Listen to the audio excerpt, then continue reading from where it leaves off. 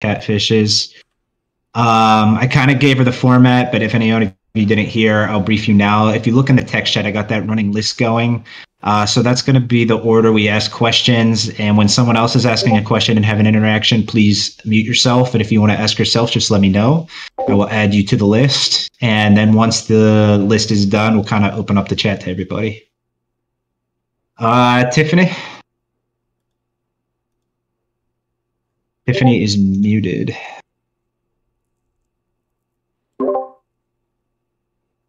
John, did you mute certain roles or? No, I didn't.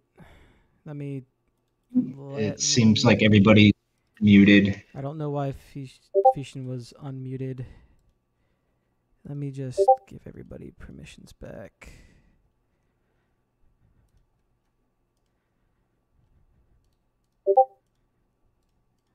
Sorry about this, guys. Tiffany says she can't unmute. All right. Oh boy.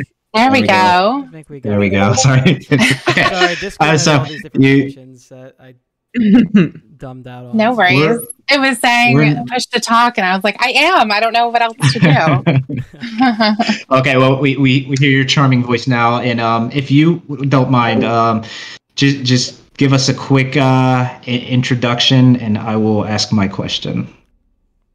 A quick introduction to myself. Yeah, maybe my question will help you with that. What I really wanted to know is how did you get involved with Lornography? And a second part to that question is, does anybody in your personal life know you do this? Okay, so how I got into Lornography was just by watching TCAB, and I wandered over to YouTube after it wasn't available on the NBC website anymore. And I was able to find some episodes there. But then, of course, there was a ton of other stuff, too. Based Shaman's channel came up, and I'm like, what is this? And I didn't know Lorne. I remember him from the show, but just by name, I had no idea who he was. And then as I started to see more and more about him, I was like, this is just so crazy. So he became the one that I really got to know the most. So I think I came in probably at the end of Ramona. I was there at the live call when they broke up. So that was fun. And so I used to just kind of hang out. So every once in a while I would go into Wine Lover's streams because she would be streaming when I'd be getting up for work. And that's just kind of how I was really introduced to a lot of the Lorne calls and everything that was going on with him. It was just absolutely fascinating. So as far as people in my real life knowing, absolutely not. There isn't a single person who knows. I wouldn't even know what to say. I would have no idea what to say. So I just... But your Lornography is like a secret addiction. This up over there. And then when you want to hook your laptop into it or you want whatever it is, you can use So this is like a secret addiction for you? Oh yeah, here it is. See, I'm on. Sort of. So I mean, it just On the Discord, it's like okay. See if everyone. Hey, sorry. In between, You'll probably get a video mute chat. yourself, please. Oh, I'm sorry. I will server mute them until. Okay, they got it. Okay. Yeah, it looks like they got it. So I guess it's, I don't know, addiction, but I mean, it's definitely very, very interesting, and it's such a dark hole to fall into, you know, and there's just more and more, and everywhere you go, there's channels and people are making different things, like Arrested's channel. I'm not really into prank calls, which is kind of funny, but as prank calls in themselves. But I know that there are some really great ones and some iconic ones out there. So people were just making so much different content that I just, you can't ever run out of it, I don't think. There's new channels popping up all the time.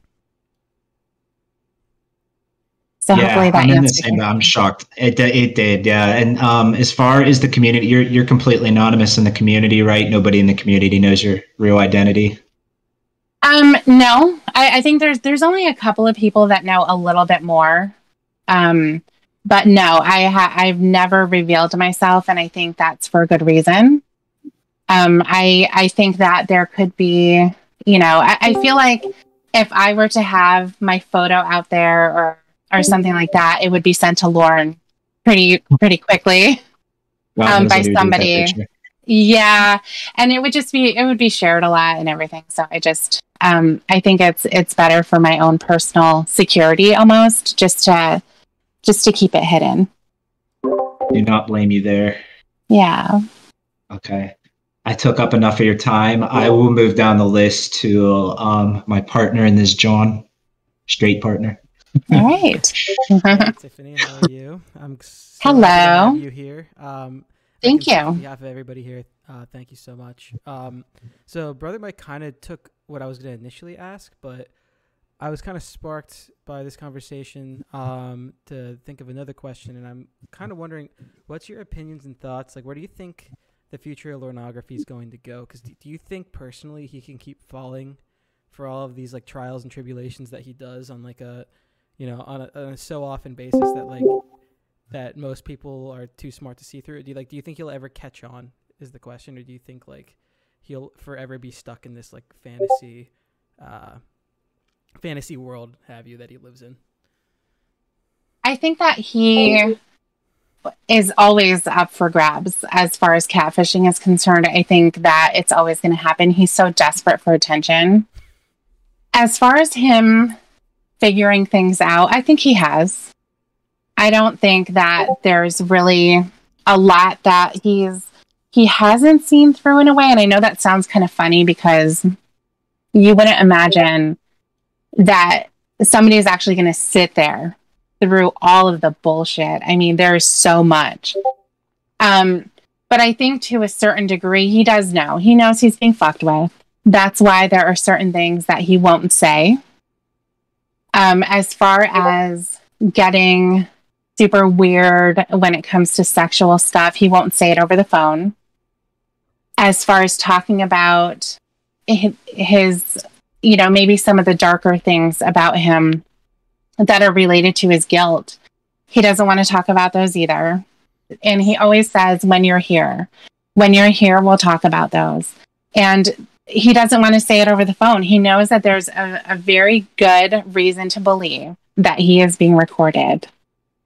And so I think that goes to show that he has awareness of what's happening. And also, you know, he will call us out. We've been called out many times during the TSA call after that was over, even. He knew it was fake. I actually thought that was going to be the end of it. There were many times when something super crazy like that would happen. I really thought that was going to be the end. But he gets turned around because he's so lonely. And so I think he just wants somebody to stay on the phone. And for Lorne, he has such a desperate need for somebody to hang out with him. And if you ever hear him talk to Ramona, I think that's one of the most telling calls, the post breakup, is when he's talking to Ramona. And he talks about how much time they spent together. And even though she would not give him her name, her birthday, really anything about her, she told him that everything that she said was fake, that he still was talking about how they spent time together, and that meant something. So then by the end of that call, even though it started out to be pretty accusatory, he's talking about sending nude photos, asking her if she wants to see his pee-pee, or whatever he says. So it's very, very bizarre. But I think that he knows he's so desperate. Yeah, I think that's a fair point. This is like his only, like, not even though it's not real, it's like his social life. It's a social interaction, like post TCAP. Mm-hmm. It's like his. Yeah, exactly. So yeah, exactly. Awesome. Mm-hmm. Well, thank you so much. Yeah. We can move on to the next question. Looks like Gay Mangoes is next on the list. All right. Hi, Queen. Hello. So I don't actually have any questions. I just have a couple comments, and that I am such a fan, and I appreciate you so much. You are a queen of the community. And I just, well, I won't go down that road. But pornography is kind of personal to me because unfortunately I was in a Molly situation. I was in a Kayla situation. And so hearing you talk to him has kind of been a weird sense of justice for me. Because you say everything that I wasn't able to say. And so I appreciate you so much for that. And that's really all I have to say. Yeah, no, absolutely. I'm so sorry that happened. I think that story is personal to a lot of people, especially growing up during that time, being young when the internet was sort of and chatting and was getting off the ground and was really popular. And it gave people access that parents didn't realize that people had. Certainly kids don't realize that people have access to them in certain ways. And you have somebody like Lauren who's going to take advantage of that. And unfortunately, you have people like yourself, Kayla, Molly, and so many others who fall into that trap. And it's really sad. So I hope that you're okay today. That is the most important. Nothing that you could have done or said during that time is not your fault. It was 100% that person. Yeah, without even knowing the story, it doesn't even matter. It's the point that you have somebody who's older that's going to take advantage. And I hope that, you can put that behind you. And I'm glad that you're able to find some kind of like, fuck yeah moments, as you're listening to Lauren cry, scream, get screamed at. Yeah, it's a good time. So yes, thank you. Thank you so much. I am growing past that, but there is sweet, sweet justice in your words. And I appreciate that. Well, thank you. Thank you so much. No, thank you. And I will pass the gauntlet over to Good and You Lifestyle Guru. Good and You. Good news. Thank you, Game Mango. Sending you a hug. Hi, Tiffany. Hi. It's nice to work with you. Yeah, absolutely. Just to kind of go off of what Game Mango said, I was in a very abusive relationship with my ex, and I have found Lauren's behavior is very similar to them. And same, like every time you yell at Lauren, I'm just like, oh, yes, that's me talking to them. It's very nice. But my question is, I sort of changed it now listening to you. Has there been any skills that you picked up while talking to Lauren that you use now in interacting with people? Or maybe something that you hadn't done before you started talking and catfishing Lauren to now? That is a really good question, actually. And I'm glad that you're out of your relationship as well. So that's great to hear. Let's see. So I think a lot of what you hear during the calls when there's a questioning happening, that's my real personality. I like to ask a lot of questions like that, and I just want to get to the bottom of it. Mm-hmm. And Lauren is certainly a challenge because he's such a big liar, and he doesn't like to acknowledge the truth at all. Mm-hmm. And so that is definitely difficult. I think that I have changed a lot, from the time that I started talking to him until it was over. So it's probably over the course of a year or so. Mm-hmm. I think that I did change a lot. At the beginning, I was much like many people. I was very, very angry. And so I absolutely said things to him that I would never say to anybody else. But because it was Lauren. Who's that? Hey, Let the Nightfall. Can you mute your... Hello? Let the Nightfall? Oh, I think we're good. Okay. So I think that, saying those things to Lauren, I didn't care. I didn't see him as a human being. Yeah. It didn't matter to me if I said, fuck you, go kill yourself. It didn't matter. I didn't care. Right.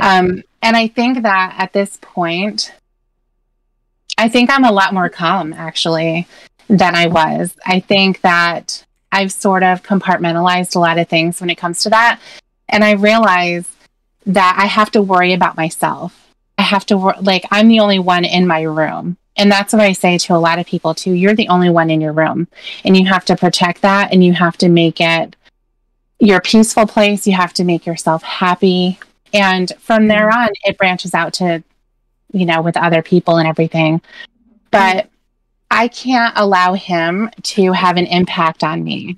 Like I would find myself, even after calls, being really angry. And I didn't really like that. And that's actually when I took a break, when the swordfish happened. That was a break, which was great. It ended up being great, right? Can you elaborate on that? What was that? Can you elaborate on that? What's the swordfish? Oh, well, what happened was Debbie was out on a boat with Angelo, because that's what she does. She was out with that cocksucker every night. and she got stabbed in the throat by a swordfish. But miraculously, she survived. And she was in the hospital, and there's a whole drama. I think it's the Wrecking Ball calls, where Angelo is still around and Lauren is screaming and yelling because he doesn't like him, and he brought coffee one day, ruined his Mother's Day. I mean, it's really fantastic. So there's a lot of stuff in there that happened. I'm not too familiar with it, just because when I decided that I felt like I wanted to come back and I was interested again, I couldn't. There's just so much. You can't go back and listen to it all, right? You just got to kind of start where you are. And so, yeah, that's basically what happened. So during that time, I just needed some time for myself. And it's really odd how somebody who's not in my life, Lauren is in a different state. I don't know anybody. He's not a part of my family. He's not anybody I work with. He's Nobody. And for him to make me so angry, it's like, I need to stop. So, yeah, I had to really calm down and, just really kind of, take care of myself, because, I couldn't have him impact me in a negative way. But he is such a toxic person that, you don't think that he's going to have an effect on you, because you're like, oh, whatever, he's just over the phone. Right. He's over the phone. He's not here. Like, I can just keep him, totally separate. He's not talking to me. He's talking to a character. And most of the time it's really funny.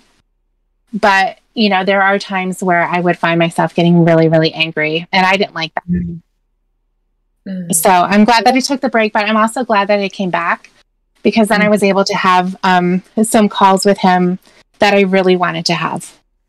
Like talking about Molly and all of that. Yeah. Which is incredible. Yeah. Incredible. Absolutely. Yeah. Well, thank you for everything that you have given the community, and we really appreciate, all of that emotional labor and time. Well, thank you very much. Yeah. Thank you for listening. All right. Up next, we have Stove. So, Stove, if you want to take yourself off mute, you have the floor. Hi, everybody, but especially to you, Tiffany. Hey, Stove. I apologize in advance if I'm a bumbling, stumbling fuck here. I'm a bit starstruck. You've been my favorite for such a long time. I said it in the chat earlier. I'll say it again. Ember may have quote unquote invented the catfishing, but you perfected it. You are the GOAT. Oh, thank you. And so, like, going on to that, one thing that I think, just a quick comment I want to make is that you definitely have the best personality to evoke the most reaction, to get the best reaction out of Lauren out of all the catfish I've seen, because like in the case of Ramona, I felt like she was too nice and would let things just kind of derail too much. Ember, she had so many characters I couldn't even keep track of them. But with you were a real hard ass on him, which was perfect. Not to mention hilarious. Like you didn't let him derail. You didn't let him obfuscate. Like there's even that sound clip where you say where he's just like mid sentence. You're like, shut up. Right. Great. Anyway, so my question is this: I don't know entirely where you stand on this debate. What sexual experience, if any, to any extent, do you think Lauren has had? That's always a funny question, right? That's always a funny one. I will have to say that the probability of Lauren being a virgin is more than what I thought before. Facts. So I'm never going to know for sure, right? We're never going to know. If somebody could come forward and be like, I did it, I fucked him, that would be great. Because then it would just put it all to bed. But there's so much evidence there too that makes you put the question there. It gives you that reasonable doubt to say, well, I'm not so sure now. So previously, I used to think, no, he's probably not, because number one, given his age, there's a lot of time in between there that something could have happened. And then also the fact that he went to the military, and I really didn't give enough credit, I think, to the fact that he was out in Alaska. He wasn't in San Diego or Fort Bragg and Pound Town somewhere. He was in, he was pretty isolated. And so if there's going to be women, there's going to be a lot of guys there too who are going to take him or take the women over Lauren.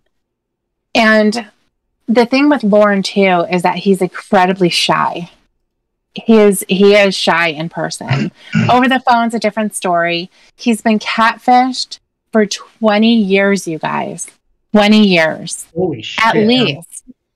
Wow. At least. Like I knew that, but like the magnitude of it just hit me. Exactly.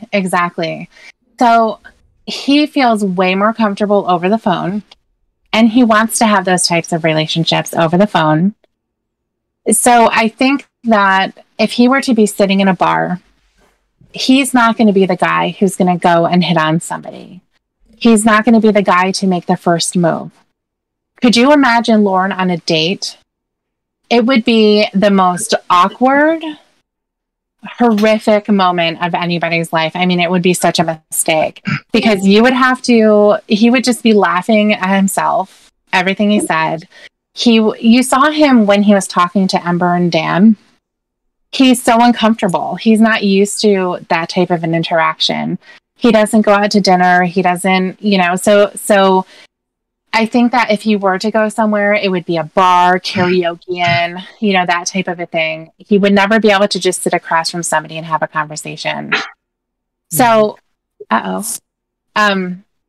so I think that there's definitely just a lot of possibility that he is a virgin. I can see it now. And before I didn't. I just figured too, the fact that guy would go karaoke in, there has to be some kind of a chick who doesn't have any standards and is just like, I guess I'll take you. I mean, I need to have sex tonight, so let's go. You would think that might happen, but I don't think that it did. So as far as I know in Reborn streams, there is a sound clip of Lauren saying, I'm a virgin. He's not really making a confession there. He's saying that because Jamie is saying, you're a virgin, you're a virgin, you're a virgin. And he's just he's being a little sarcastic with it. So it's not really a confession, but there's a lot more, I think, that's convincing outside of him just saying it. It's the fact that he doesn't know how sex works. He doesn't know, the stories that he tells are so weird. Exactly. And yeah, I remember sitting there one time and he's telling a sex story, and we're thinking, how does that even work? The physics of it just would never happen. So it's really, really weird. And then plus, he has that famous vagina drawing Yeah, the fact that the multiple clits on women, he's not really sure. So it is very weird. So I think even if I would even venture to say I don't think he's got into second base. I don't think that a woman has like on purpose let him touch her boobs. I don't think it happened. I'm like 95% in agreement with you on that, because I personally am of the opinion, and I'm kind of like as hardline as Clubber is about this, when I say I personally don't think that any woman has interacted with his penis in any capacity. I think that I'm 50-50 on whether he's even made out with a girl, to be honest, because like reading his chat log with Kayla, he like, out of all the things that he asks her limitless questions about, he really interrogates her on the nature of her kissing Derek, which to me suggests that the only experience he has is kissing a girl, and he's worried that she has quote unquote more experience than him, and that frightens him. Yeah, it could be. It definitely could be. I mean, he really doesn't know anything about women, and just like Tickle P Shiver says, the explanation of a blowjob is crazy. The things he says, they just don't make any sense. So yes, I'm Team Virgin. Play devil's advocate slightly here, though. I've seen a lot of people like give his misunderstanding or ignorance about anatomy as evidence of his virginity, and while that certainly doesn't help, I wouldn't say that that's a surefire sign, only because, you know, tons of 13-year-old kids in health ed class know more than he does that have ever done work. So it's not exactly like a perfect indicator, but it definitely doesn't help his case. Right. No, absolutely. I agree with that. And I think, you know, for the small percentage that, you know, there's a possibility that maybe something did happen, he's going to be so wasted, and he's not going to know. Yeah. Yeah. So it's, you know, I think that's where he stands. It's funny. It makes it funnier. For sure. Thank you for answering my question. It's been a pleasure. Of course.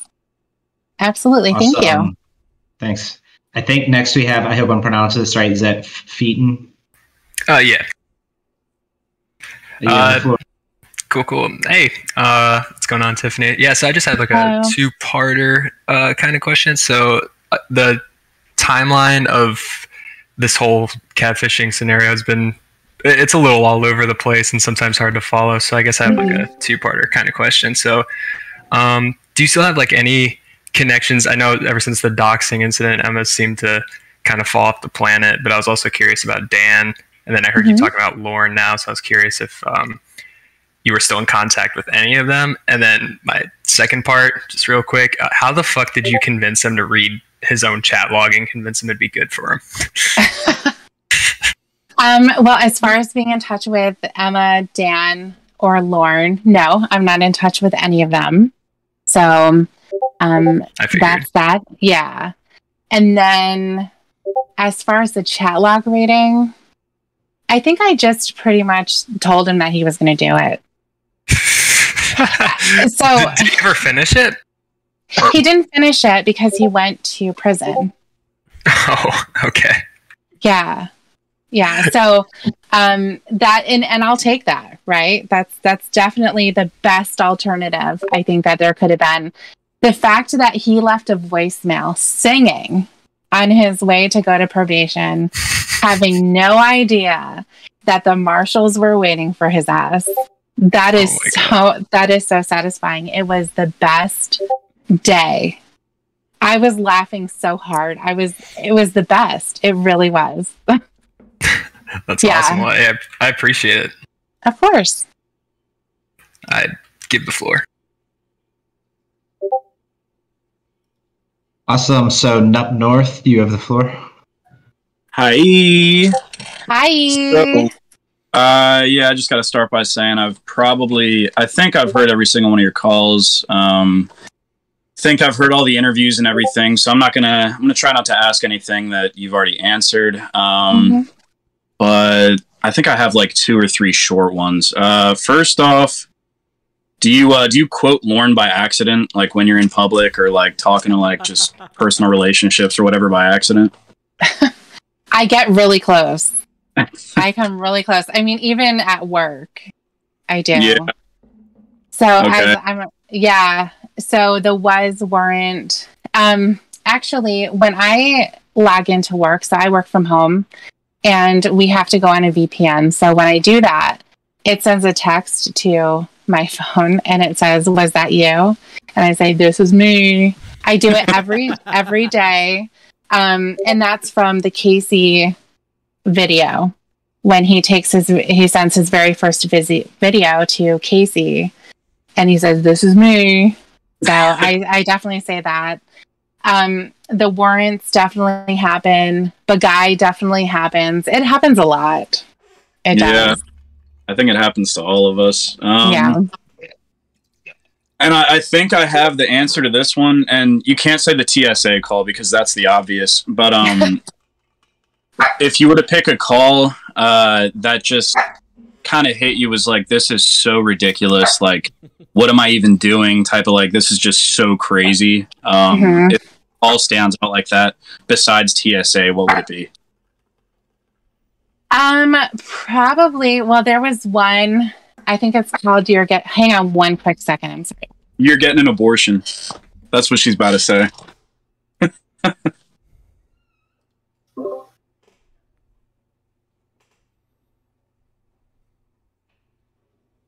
Damn, I made her leave, guys. Yeah. If you guys could only hear and you can't read the chat because you're on your phone or whatever, let me know and I'll add you to the list of questioners.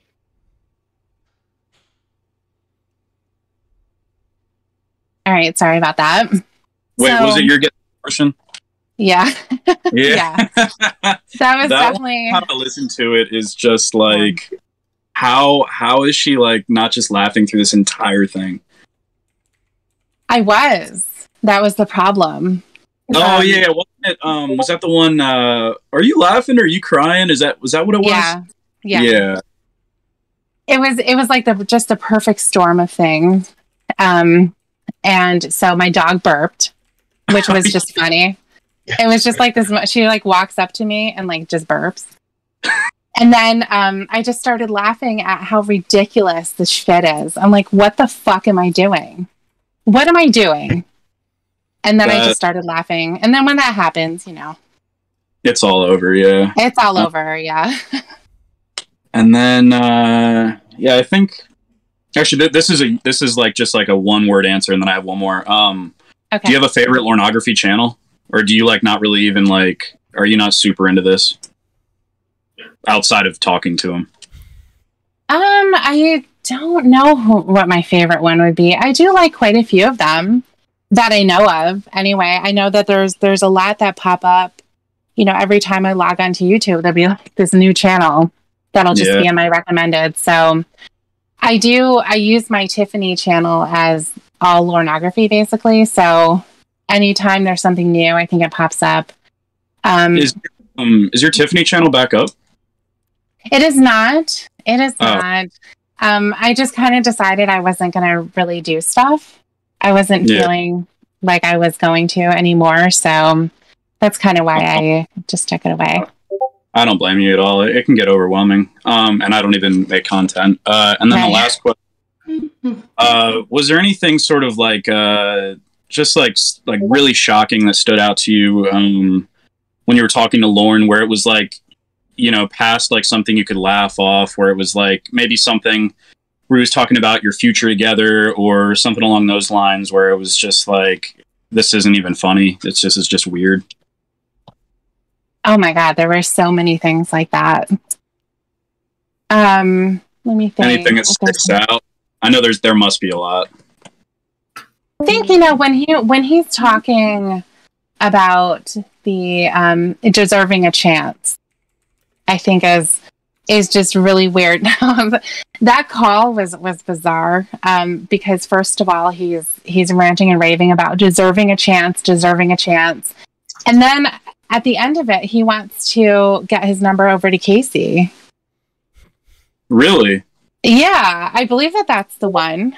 I think it was go fuck your fucking cocksuckers. Wait, so you were Debbie in that call? Yeah. And so you had already been Casey, and then he found out that that was fake, and then so you were Debbie, and he was convinced that Casey, like the real Casey, wanted to talk to him. Yeah. I had heard something that I always say that I can't get shocked by his stupidity, but he really like got fooled by that twice. Yeah.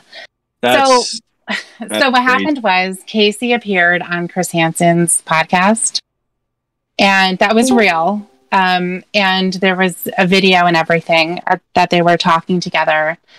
And Winnie, who is the most reliable witness on the planet, right? She let him know, I think Emma did too, two separate people, let him know that Casey had said that out of all the predators, you know, Lauren was the one that she would like to talk to again. And yeah, so from there, all you have to do is plant the seed, and Lauren's going to take it from there. And he did. He did. Wait, so that call was around the same time as the podcast? Yeah. Oh, that was like really recent, actually. That was like less than a year ago. It was before he got arrested. So it was in sometime in. Yeah, she had been there a couple of times. There was one time, the very first one they did together. Okay. Yeah. I'm thinking of the recent one. Yeah. That's crazy, though. I mean, what an idiot. It is crazy. So what was funny was we said that we would put something on Facebook. So he wanted me to send a message to Casey on Facebook. And he took a picture. And I don't know if you guys remember the picture where he's kneeling in front of his bed. And he's kneeling in front of his bed, and he has he's holding a sign that says, hi, Casey. Debbie has my number, or Debbie, like something like that. Like, you can have my number from Debbie. And so when he wrote that and he took the first picture, I told him that he needed to draw hearts on it, and he did. He took out, like, he had colored pencils and stuff, and he drew hearts. It was really funny. Wait, was he naked? He was not naked. Oh, no, wow. He wasn't. He wasn't, not that time. I have heard yeah. So that's oh man, he sucks. I mean, he makes great really funny. Yeah, if I can find the picture, I'll post it. Yeah, but please. It is. Yeah. Oh, yeah. He said, P.S. I'm single. What a dumbass. Like, no shit. Right. So then, after that, I think it was the next day. So I just basically was like, okay, fine. Sent the message. And then the next day, Emma tells him that Casey was on Facebook going, oh my God, what a loser. He was so upset. He was so upset. Yeah. I know that. It was really good. Yeah. Well, thank you. Yeah, that's all I can really think of. I appreciate it. Yeah, of course. Not North. Could I just comment? Did you get a shirt with your like pornography persona on it? I don't know what you're talking about, dude. That is amazing. Dude, this was like, oh, you want to see the back? Please. What? You see it? Get closer to your camera. Is that Donnie Morrison getting kicked in the nuts by? No, yeah, it's he's getting a kick in the pants by Chris Hansen. Kick in the pants. That's yeah, absolutely amazing. That's fucking awesome. That is awesome. Thanks for your questions. Up next, hit my head again. You have the floor. Hey, can you guys hear me? Yeah. We sure can. All right, my mic it's like kind of old, so it might mess up. But I should say at the beginning that I'm not like super into like I haven't seen all the calls and stuff, but I have a friend who's like really into it, and just like my proximity to him, like it just kind of like rubs off on me, and I find some of the stuff to be really funny. But so I can't like ask about specifics, but I kind of just want to get into like your relationship over time with Norm or Lauren.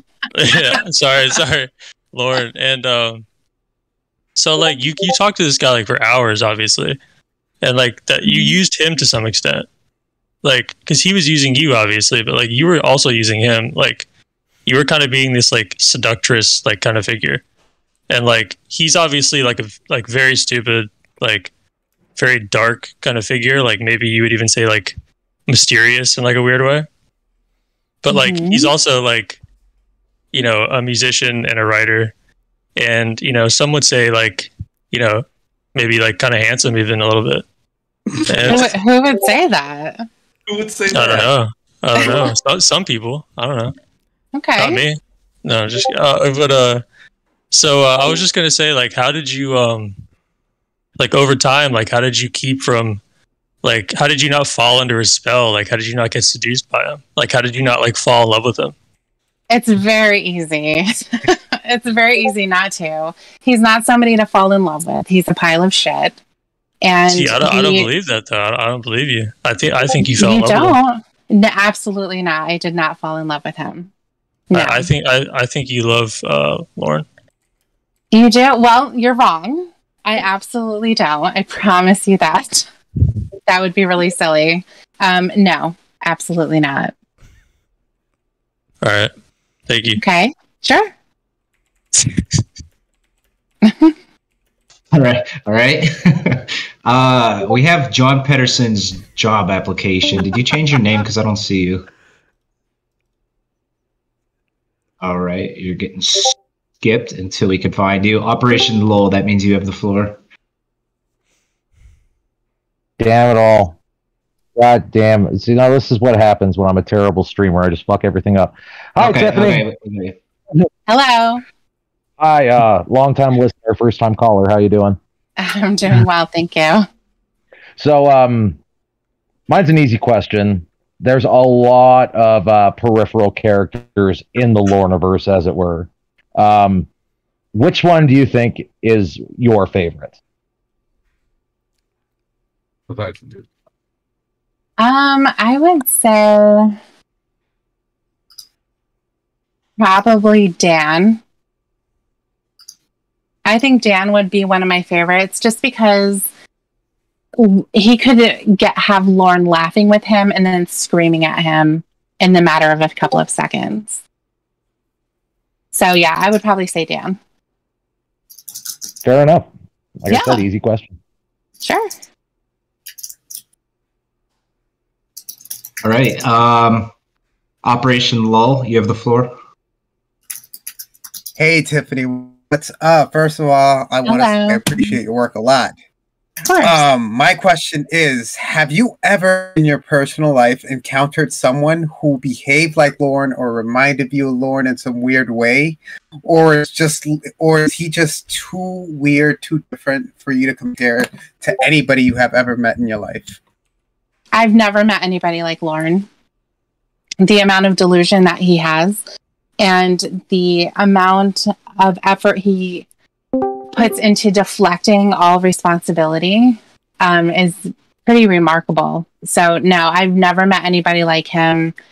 And certainly, you know, I wouldn't really have anybody like him in my life for real. Just because it's too much. He's way too much. So I'm lucky.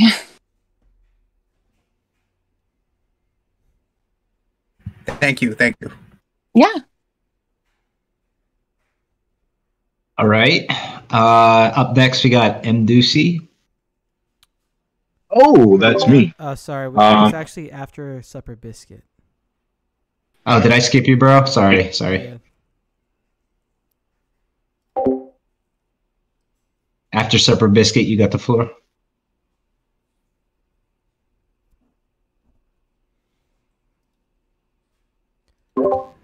Okay, bro. All right. Hey, bro. All right. We're not hearing you if you're talking. Yeah. If you Let's move no, on to MDC why? while After Supper Biscuit resolves his mic issues. So Yeah, good idea. MDC, you ready? Ready to have the floor? Alrighty. Hello, Tiffany. Hello. I guess I should be cordial and thank you for your time and all the rest of it. Your insights are just phenomenal. But I wasn't gonna ask a question, but I kind of have one because of something you said. You said that Lauren wasn't talking to you; he was talking to a character. So, how hard was it to stay in that character and not let yourself kind of shine through it? It would depend. It would really depend on how I was feeling that day, I guess. I mean, there was always a purpose of calling, so I kind of knew what direction, things were going in, I guess. If Lauren wanted to talk about something or something happened, then I would be reacting to that. So in that sense, in those situations, it wasn't hard because I was just really a voice that was playing a character. And so I was going along with whatever the story happened to be. And so in those cases, it was okay. So a lot of people reference the pedophile call. Yeah. That one, I was actually Casey in that call. It was very early on in speaking to him. And that moment was the first time that I really was not going to be a part of a character. It sort of just happened.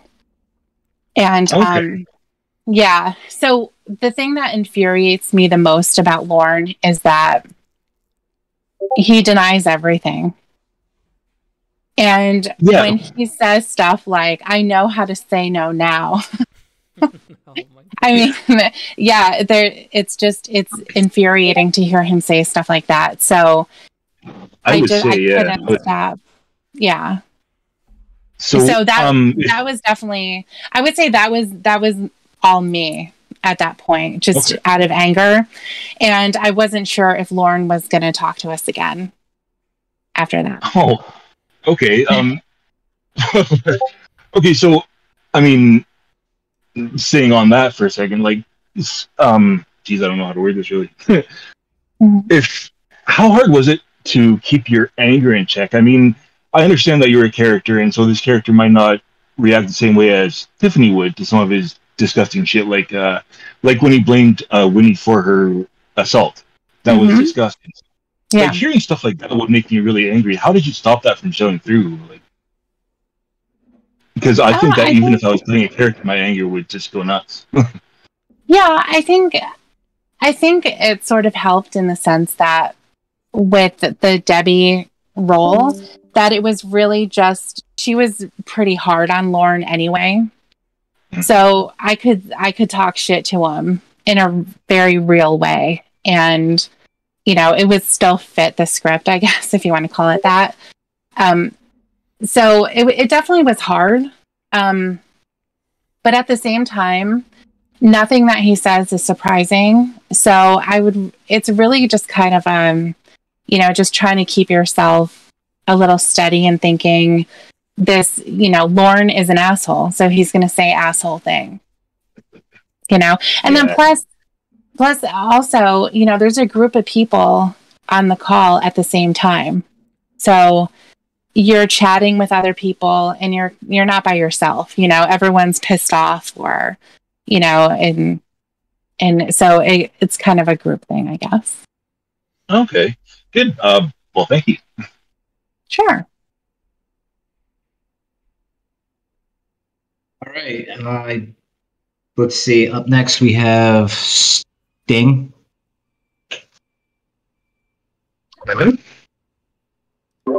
You have the floor. Okay. Can you hear me? Yeah. Yes. Okay. You cut out a little bit.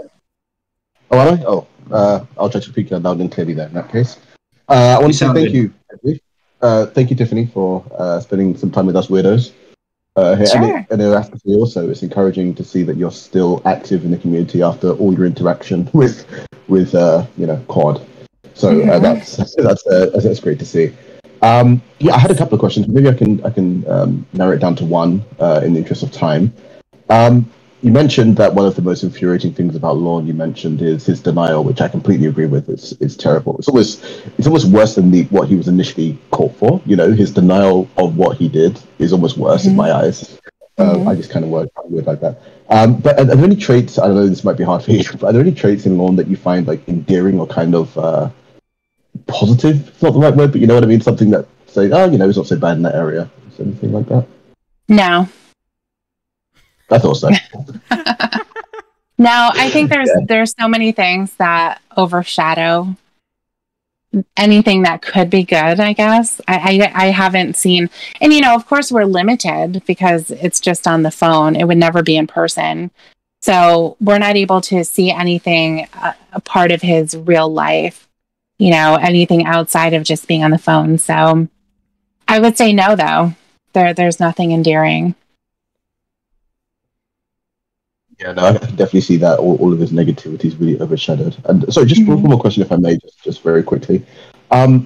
Is there anything that you've found out subsequently after your conversation with him that you figured that he may have got one over on you or may have lied to you or something? Because I noticed on a call I was listening to with Ramona that when Ramona mentioned that there's evidence that he talked to other kids online, his voice was very, very almost like he got his hand caught in the cookie jar, and there was more.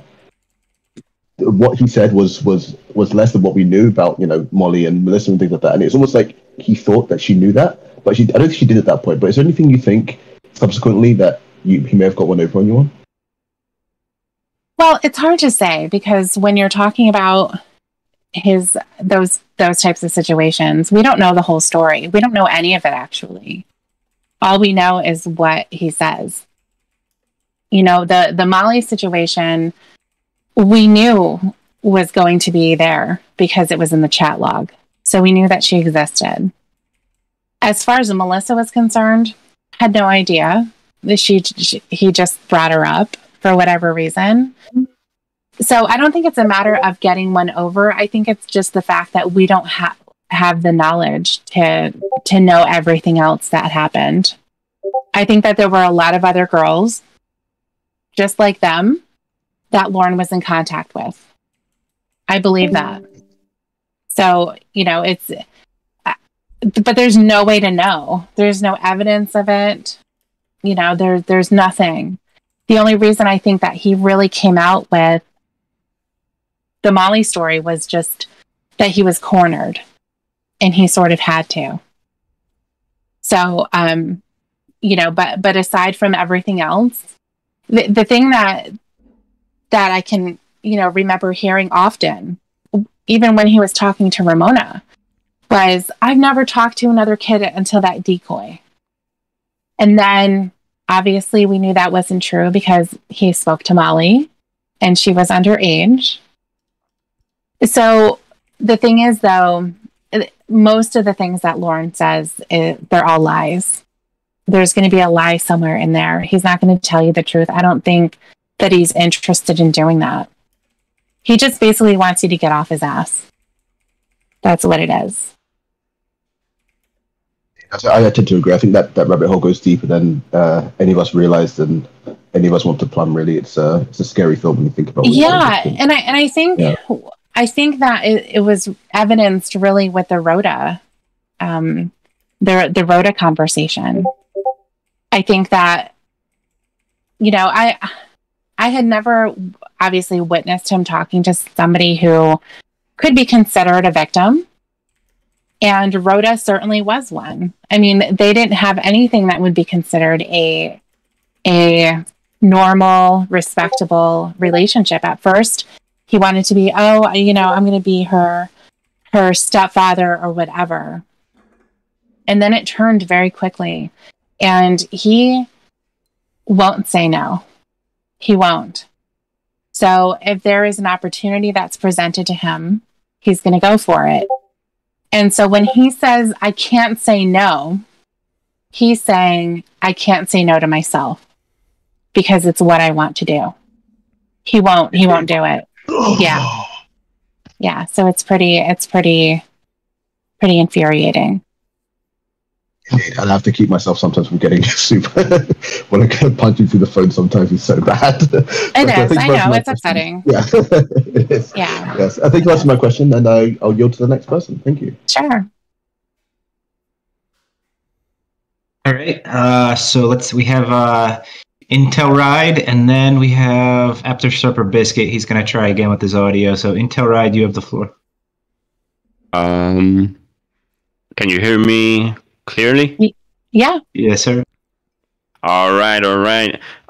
Thank you guys. I have I'm kind of in a weird situation. My English is not good, so I'll try to do my best. I've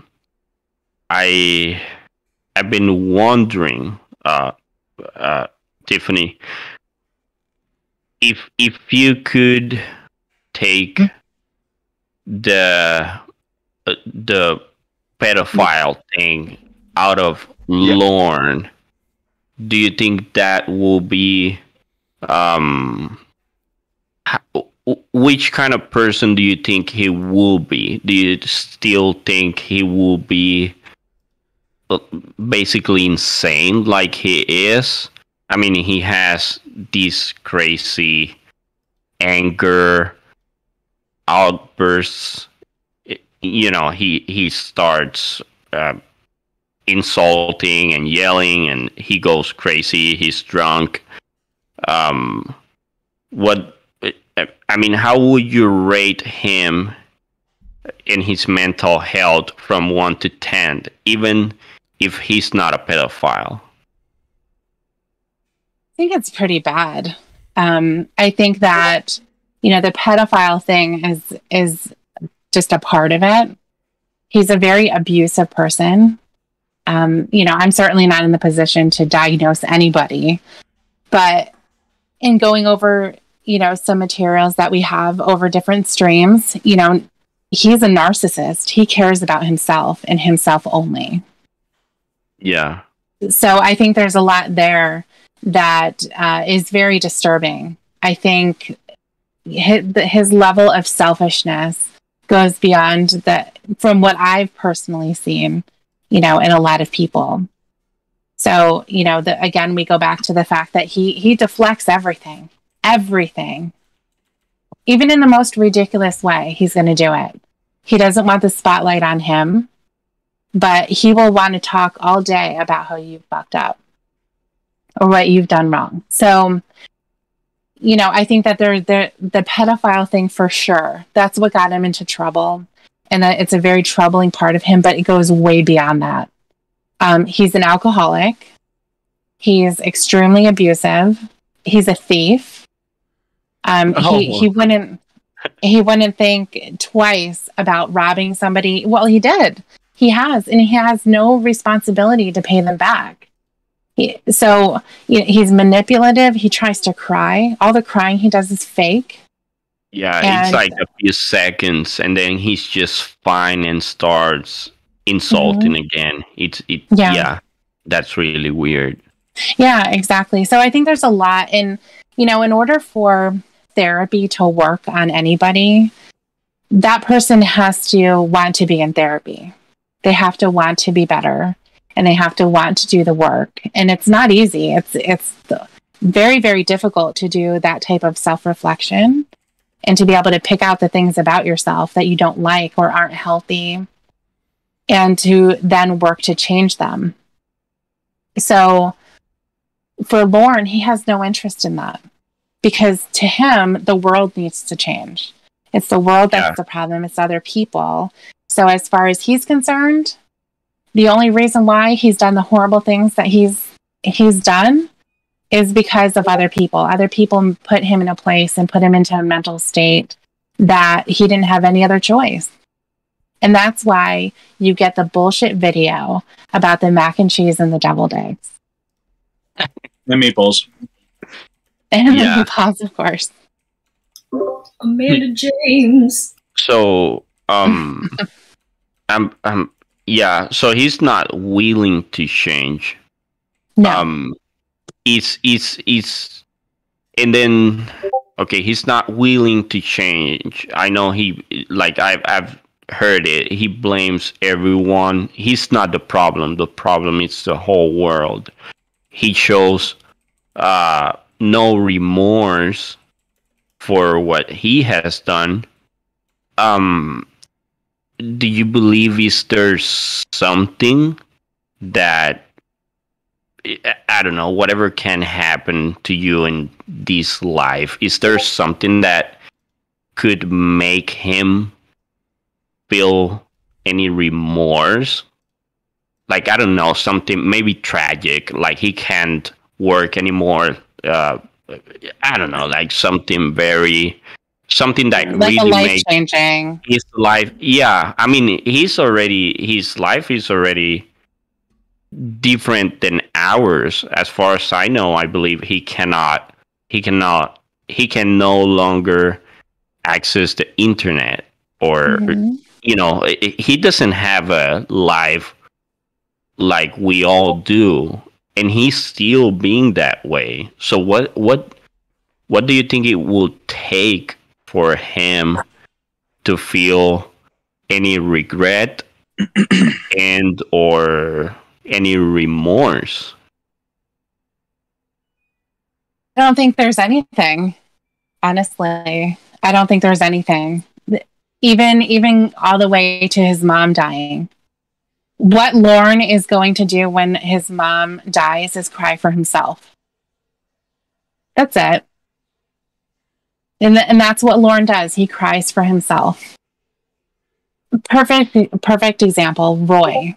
Roy is a raging alcoholic. He's a sick man.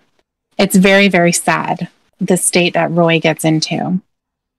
And Lorne, instead of going with him to AA, sits outside. Well, he did. He brought him to one meeting, and he sat his ass outside, even though he needed to be there too. But he has no interest in helping him at all. The only interest that Lorne has with Roy is having Roy come over and fix that shithole that he lives in.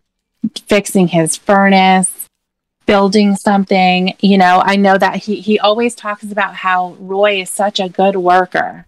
Well, that's because he's over at your house trying to fix whatever it is that you need. That's everything for Lorne fulfills a purpose. Everybody fulfills a purpose. So when Lorne says that he's going to do something for someone, it's because they do stuff for him. As soon as they don't anymore, that's it. He's done. And that is really, really sad when you think about Roy being his brother and having a huge problem with alcohol. And all he cares about as far as Roy drinking is that he can't work anymore. He's useless at that point. Once he starts drinking, he's just a bumbling, stumbling guy who he can't do anything. And that's what so, I would think, if I had a sibling who had a problem like that, I would be really sad. The fact that they were drinking, I could be angry that they're still drinking after so many things have happened. But I wouldn't be angry for myself. Like, oh, now that person can't, fix something that I wanted them to. I'm not going to be mad about that. That's not going to be the purpose of it. I'm going to be upset that they're killing themselves. But Lorne doesn't have that. So I don't think that there's anything that can happen to Lorne that is going to change him as far as that is regarding. Yeah, I got you. It's like he doesn't have any empathy for others. It's basically for himself, so he doesn't feel bad about others unless they provide something for him. Then he feels bad because, I'm not gonna get what I used to get from this person. Exactly. It goes always back to him. He needs to be fine. He needs to be okay. He needs to feel stable, I guess. Yeah. No, exactly. If not, he goes nuts. He is nuts, yeah. Yeah. That and one last thing. And sorry to take much time, but I always wondered. I kind of come from a different culture, so I wasn't raised here in the U.S. But I found out about the show. I found out about the show when I was in Puerto Rico by someone that lived here and saw it by that time. And then he told me about the show on YouTube, and he showed me. And because we have some sort of similar issue there, he was like, "This is what they should do to that people," And when I saw it, I didn't know English a few years ago, but I liked it because I saw people's reaction. I mean, you can tell, you can understand the body language. It doesn't take to be a genius to understand what's going on, and that's why I kept watching it. What do you think? What do you think about the way he's being punished? He cannot access the internet, and stuff like that. Some other people go to jail. I guess I can't figure out how people, like, I don't feel satisfied enough. It's my point. Like, what I known, when I grew up, all I knew is that if you do that kind of thing, you'll probably die, and it's not like I want that for anyone, but that's like the rule there. So I'm very used to it. And then I see all these people, like, they kind of walk away or they make a few months in prison. Like, how satisfied do you feel with Lauren's punishment, basically? Well, Lauren got lucky.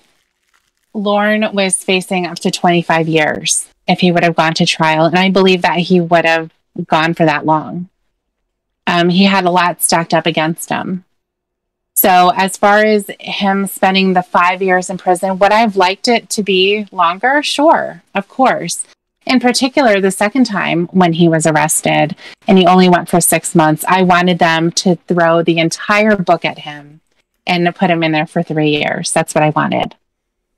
But, we have to go with what is going to be something that they can allow in the court system, and that's what the judge ruled. So I'll take it. I'll take whatever.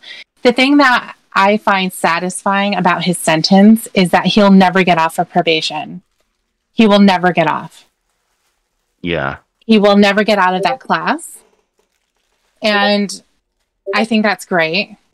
Just even from a fuck you standpoint, is that that is something that he's so embarrassed by, and he should be. He should be embarrassed that he has to tell anybody he's going to work with that he can't work on a certain day because of this. And that's just his problem. And I love that. I think it's great that probation busts his balls like they do. And I know that it can seem like they don't do a lot, because we see, we hear him on the calls doing things over and over. Oh, why aren't they going after him? Why haven't they thrown him in jail yet? But, they have to look at things from a practical standpoint as well. And they have to go by their own rules. And the last time that they put him in, they stacked it up. They stacked it up against him so that when they did go to court, the judge really didn't have a choice but to give him time. He deserved it. So, sure, I would have loved it if he would have gotten more time. He's certainly not doing anything productive out here. So, that would have been great. But at the same time, he has a life sentence. Even though it happens to be on the outside, he has a life sentence. His life is miserable. It sucks. Yeah, it's kind of, yeah. I sometimes when I think about it, I see it that way. He's like you can be in jail, let's say, for theft. You steal a car, you go to jail, you do your time, and then when you get out, you're kind of back to normal. You can get a job and you can be around kids. You don't have like any limitations. But being him, it's kind of, you're kind of in jail, even if you're in the outside world. Yeah, exactly. Exactly. So it's yeah. So when I see it that way, that, you know, I kind of understand it. Absolutely. Yeah. So yeah, that was what I had in mind. I don't know. Maybe there's a lot of people that have other questions, but I really appreciate that you answered all my questions, our questions. Since I've been listening to the calls for a long time now. Awesome. Thank you. Thank you for asking. All right. So we have one more person with a question, and then Stope has a quick follow-up. So Tickleby Shivers, you have the floor. Hello, everyone. Hello, everyone. So, I know this question has been debated off and on. I'm a purveyor of true crime, and given how Lauren's attitude is in general, and you know, we've talked before about how he blames other people for his circumstances, and no matter how many bad choices he's made, he's shown society that he can't be trusted individual around anyone.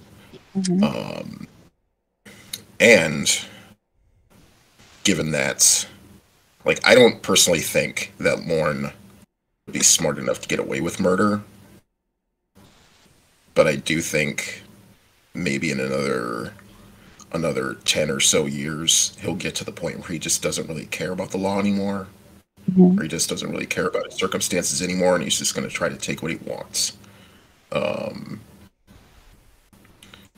So I wanted to know your opinion on that. Like, do you think he's actually capable of doing something like that? Because I mean, I don't know. Like I said, I've seen this kind of situation with people like him before.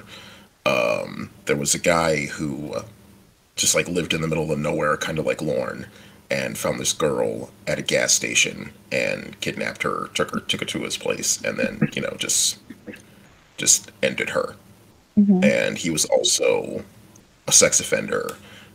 He was actually fired from one of his most recent jobs because I think his boss caught him with a bunch of pictures of the boss's underage daughter. Oh, wow. So, I don't know. Wow. Stoned. My thoughts are. That's okay. No, you did good. Basically, yeah. It's like, do you, like, at least from your like, there's no right or wrong answer, but just like, you know, from your personal perspective, do you think Lauren would be capable of something like that, even if it's something like overtime? Well, first, obviously, we have to consider that anybody is capable of anything. True. That's just reality. So, you know, even somebody who you wouldn't suspect as having the capability of hurting somebody, they certainly can. So, do I think that Lauren would murder somebody? I don't think so. That's just a gut feeling that I have. I don't think that he would. I think that Lauren is a coward. And not to say that somebody who commits murder has balls, but I'm saying I think that overall he's a cowardly person. He's not going to inflict that type of violence where it ends somebody's life. I think he'll fight. I think domestic violence is a reality for anybody who is with him, but I don't know that murder would be. Yeah, I can agree with that. I also agree with, you know, him being a coward, and you know, that's kind of where one of my worries has come up, is that he is so determined to not go back to jail ever again. So that has put that question in my head, like, what would he do in order to not go back to prison. So, I mean, yeah, I think the thing with Lorne is that he does think that he is smarter. He thinks that he can get away with stuff. That's why he was drinking the whole time. And when he knew full well that he wasn't supposed to. But, you know, he can take those polygraph tests, and sometimes he makes it. Sometimes he can pass it even when he's lying, because he can think something of a technical nature, I think. You know, it's kind of like, hey, Lorne, did you have alcohol today? No. And it's 12:01. You know what I mean? So, yeah, an hour before he did. But he's not at that time. So I think his brain is so mush that he can think of technicalities like that, and he believes that it's true. Yeah. I can't help but think that he's just another small town murder case waiting to happen. But I mean, that's just me. I certainly hope not. Yeah. No, I understand. I certainly hope not. Yeah. I honestly hope that if that does happen, that Lornography will come out of the woodwork and be like, "Hey guys, yeah, that's the guy." Right, exactly. The most bizarre Dateline they'll ever have is Lorne telling Lorne's story. Yeah. Well, thank you. That's all I had. Of course. Thanks. Thanks for the question. I have two quick follow-ups, one from Stove and then one from Brother John. Okay. Stove, you have the floor. All right. I didn't think I'd get to talk twice to you, Tiffany, so that's already awesome. I want to say that the thing that, in my opinion, you deserve the biggest amount of praise for, your biggest accomplishment as a Lornographer, good feather in your cap there, is that you were able to solicit information from Lorne about the nature of the whole MySpace Molly thing and other girls that he groomed in the past. And that is incredibly important, because before that point, all we had to go on was speculation. And as like an addendum to that, I used to be, for the longest time, I was in the camp of people who believed that Lorne wasn't a quote unquote pedophile, but was more of just an opportunist who would take whatever genitals thrown his way he thought he could get. Right. I didn't think that he was explicitly attracted to children. But after listening to your calls with him about that, my mind has 100% changed on that. That he is indisputably a pedophile. He is attracted to children, or at the very least, women with extremely little experience. Mm-hmm. Yeah, I agree with that. I think, and thank you, by the way. I think that Lorne, and what really helped with that was Emma, by telling him that we already knew. It's such a classic move. He fell right into it. But it was obvious that he had something to say, or that he had something he didn't want to say, because when he said she was a friend, he did not want to talk about Molly. So it was fantastic that she came out with that, because Lorne doesn't say things unless he's cornered. That's who he is. He's an animal. So when he's cornered, that's when he'll talk about it, and he'll try to spin it in a way that makes him look okay, even when he knows it's bad. But yeah, as far as him being a pedophile, I think that you're right. He does have something in him that is attracted to kids. And I'm not talking about kids necessarily, but teenagers. He's definitely into the teenagers. And I think, yeah. Sorry, I didn't mean to interrupt, but it just goes perfectly with this. I think when he said kids can fall in love, I think that perfectly just shows that he does not take kids off, or kids, even if you're talking 15 and under, he doesn't take them off the table. I mean, he doesn't necessarily go after them, but I mean, he doesn't have any issue with that. I don't think Lorne is a full out pedophile. Like I think you said this in one call, Tiffany, is that you think the lowest he'd go is 13 because that's where a lot of guys draw the line. As the teen makes it okay for them. Yeah, so I don't think by definition, I don't really think Lauren is a pedophile. I mean, if he had a perfect opportunity where he knew he wouldn't get caught, maybe something would happen with someone younger. But yeah, the fact that's just so telling when he said kids can fall in love. I mean, that is just beyond disgusting. I mean, it's just yeah. I mean, that's Lauren in a sentence, really. I mean. It is. Sorry, I didn't mean to interrupt, but yeah, it's just I had to that's true. Certainly when he says kids fall in love too. I mean, think back in your own experience and what it was like in middle school, high school, when you have your little boyfriends, girlfriends. You can say things, "I love you." I mean, that's because you're kids and you're with other kids. So that's that version. You're not talking to a 35-year-old.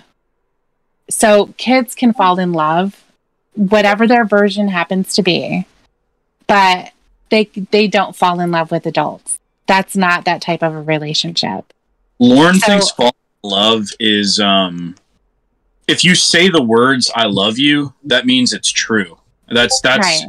That's his fullest understanding of love is if you say it, it's true, and that's it. I mean, there's nothing deeper. Lauren's never experienced love outside of maybe his mom, and I don't think his mom loves him. I think honestly, the only person that really even has any sort of love for Lauren is maybe Roy, and Lauren doesn't deserve that. Roy is, like you said, he's a hardcore alcoholic, but Roy is I really think deep down Roy's a good guy, and I don't think he's given us any reason to not believe that.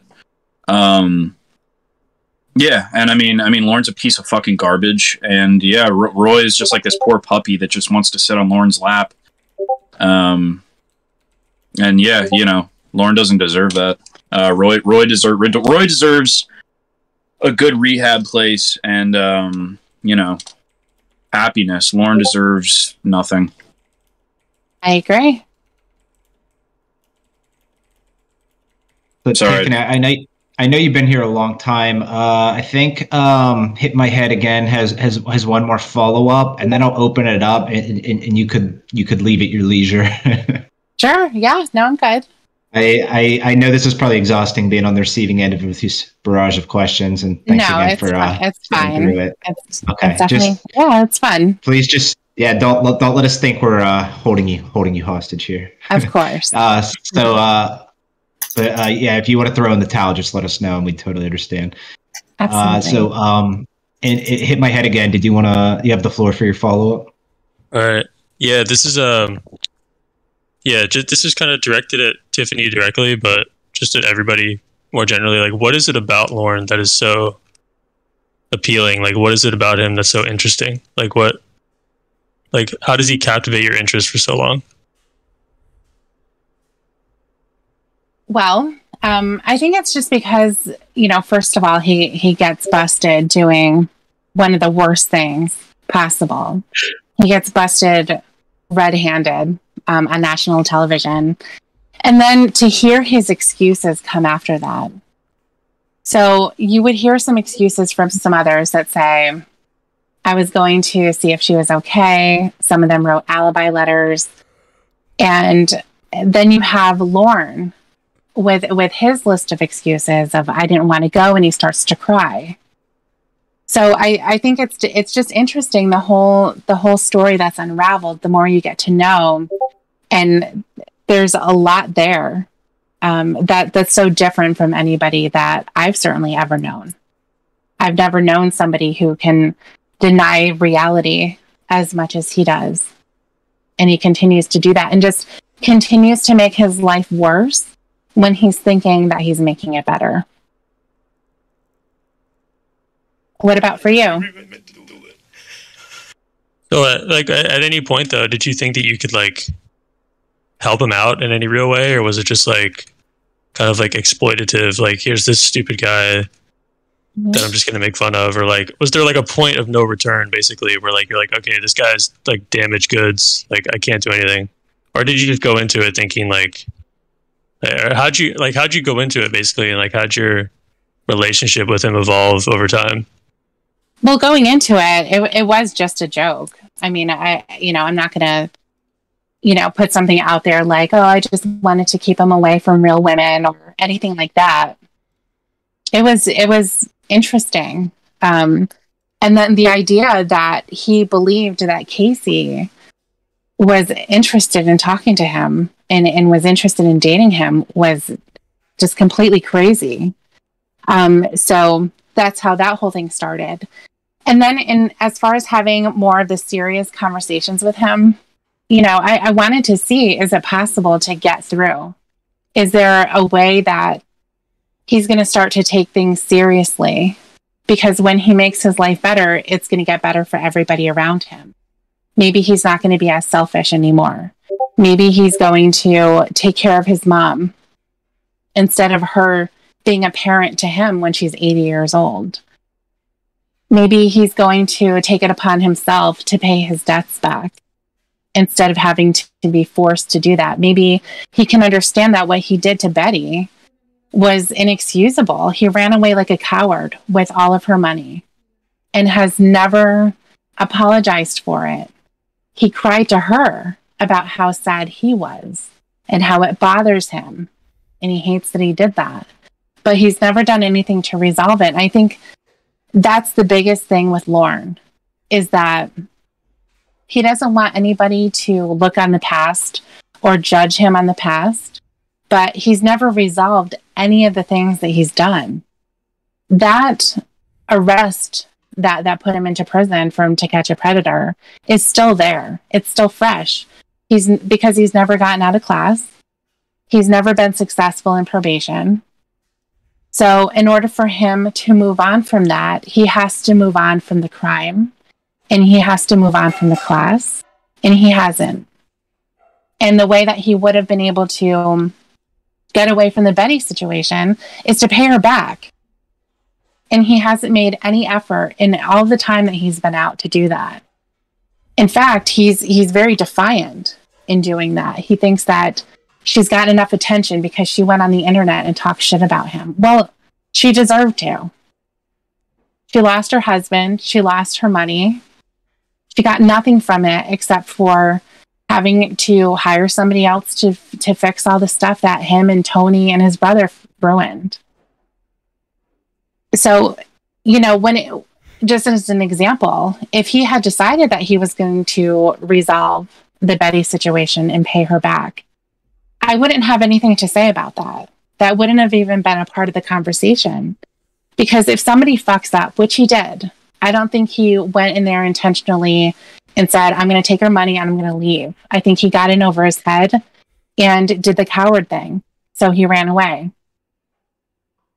But at the end of that, he still owes her that money. He didn't finish the job.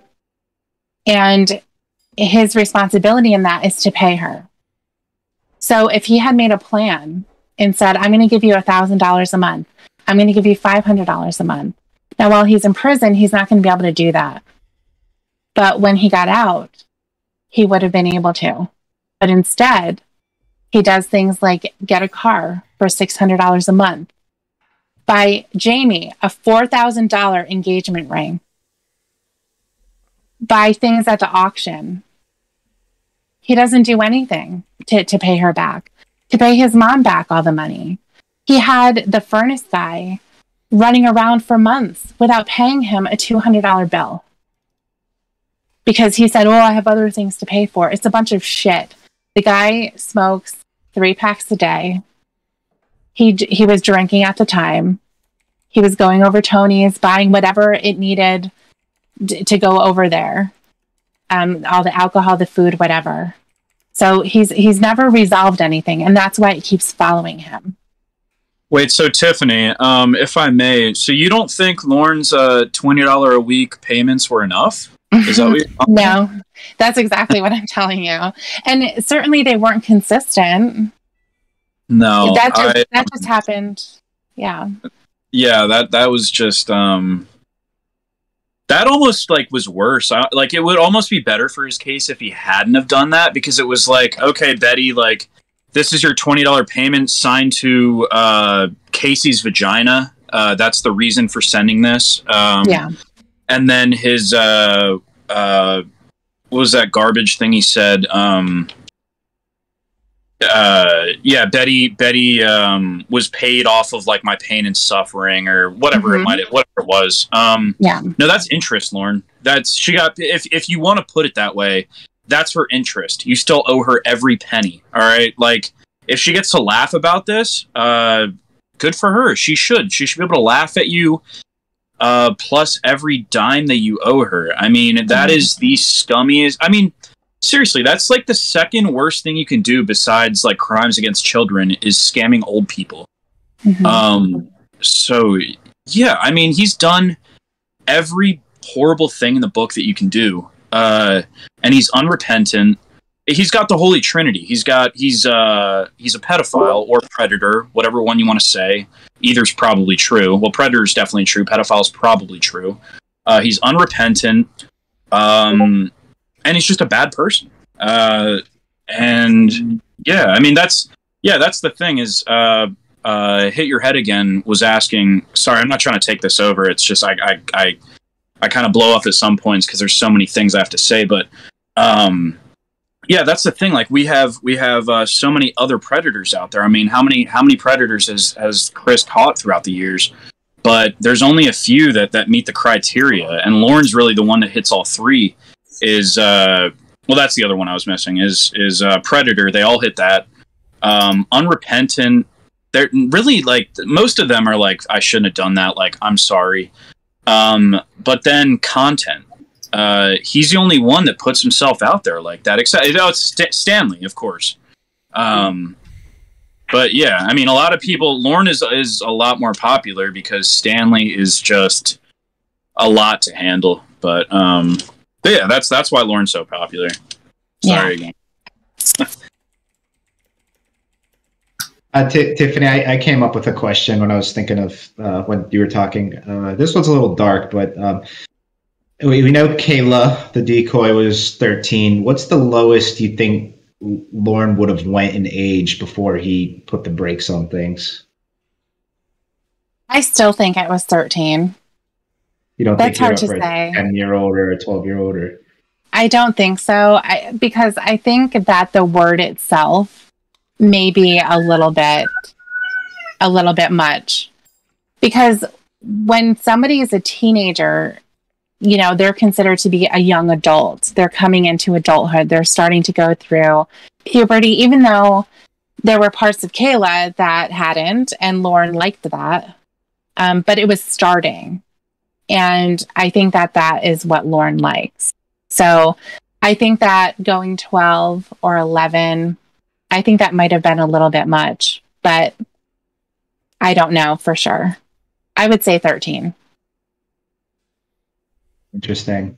John, you have one final question, and then I'll kind of open it up, and we could anybody who feels like leaving at this point can. We'll just kind of let this die out organically.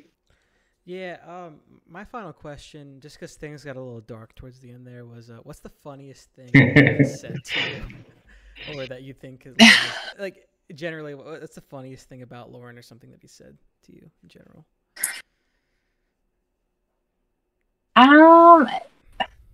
Geez, that is a tough one, just because Lauren does say a lot of funny things.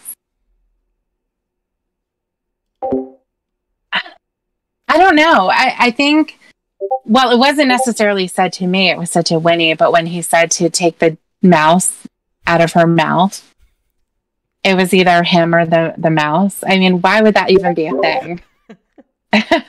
So yeah, that's definitely funny. Awesome. Yeah, I just wanted to end it on kind of a lighter note because we did go down the pedophilic and potential murderous route of Lauren's psyche, so thank you for that. Sure. Yeah. So, and once again, thanks so much for joining us. Actually, Melania, so how you say that, just joined the server. Sorry to put you on the spot, Melania. We're just ending this, but if you have a quick question for Tiffany, you could ask it. Oh, I know we're putting you on the spot here. oh my gosh. Hey, Melena. No, sorry, I can't think of anything. I have a question. Do you really hate bananas, or is that a joke? No, I really do. I really hate bananas. Damn. Yeah. They're overpowering. Exactly. I agree. Now, Melena does amazing art, so you'll have to check out her channel. She does amazing paintings. While she listens to calls, she does a lot of Joran stuff as well, so it's really fun. Yeah, you'll have to link your channel in the chat, Melina. I saw you just joined the server literally 2 minutes ago, and you came in here, and I threw you on the spot. So, quite the introduction to the server. Well, thank you. Yeah, no, yeah, thanks for that. I'll do that. I actually just woke up as well, so. Well, thanks for joining. No worries. Well, I might sign out here. But thank you, Michael. Thank you, John. Good seeing you, Deucey, Gay Mangoes, and especially Tiffany. Amazing, actually talking to you. I've listened to far too many hours of your voice, and it's cool to actually talk to you. But yeah, right. It's pretty weird. In a great way. But yeah, Tiffany. I at some point in the near future want to start streaming on my own. So if you're not totally out of the Lorne game, if you want to join me when I start streaming, I would love to have you. I don't know if I could hit you up on here or whatever, but yeah. So anybody who wants to shoot me a message, go ahead and send me a message on here. I will definitely get to it. So if you have any questions, or if there's something that you just want to say, or you didn't want to say it here, I've received quite a few emails from people in the community that have stories to tell, but they don't really want to say to everybody. And I think that hearing Lorne, and certainly his experience with all the people that have been calling him, that it kind of opened them up to wanting to heal some things from their own past. So yeah, if there's anything that you want to say, or any questions, definitely shoot me a message on here and I will get to it. Awesome. Don't be shy. You don't have to be shy. Don't be sorry. Right, exactly. well, I had a great time with everyone. I'm gonna have to call it a night, get some sleep. But had a great time. Thank you, everyone. Good night, precious. Yes, Dream about Have a good one. All right. Your archives. All right, guys. I think we're at a great spot to wrap this up. So, thank you again, Tiffany, and thank you all for attending. Yes, thank you. This was very, very awesome, and it's cool to kind of get the whole community together for something like this. So.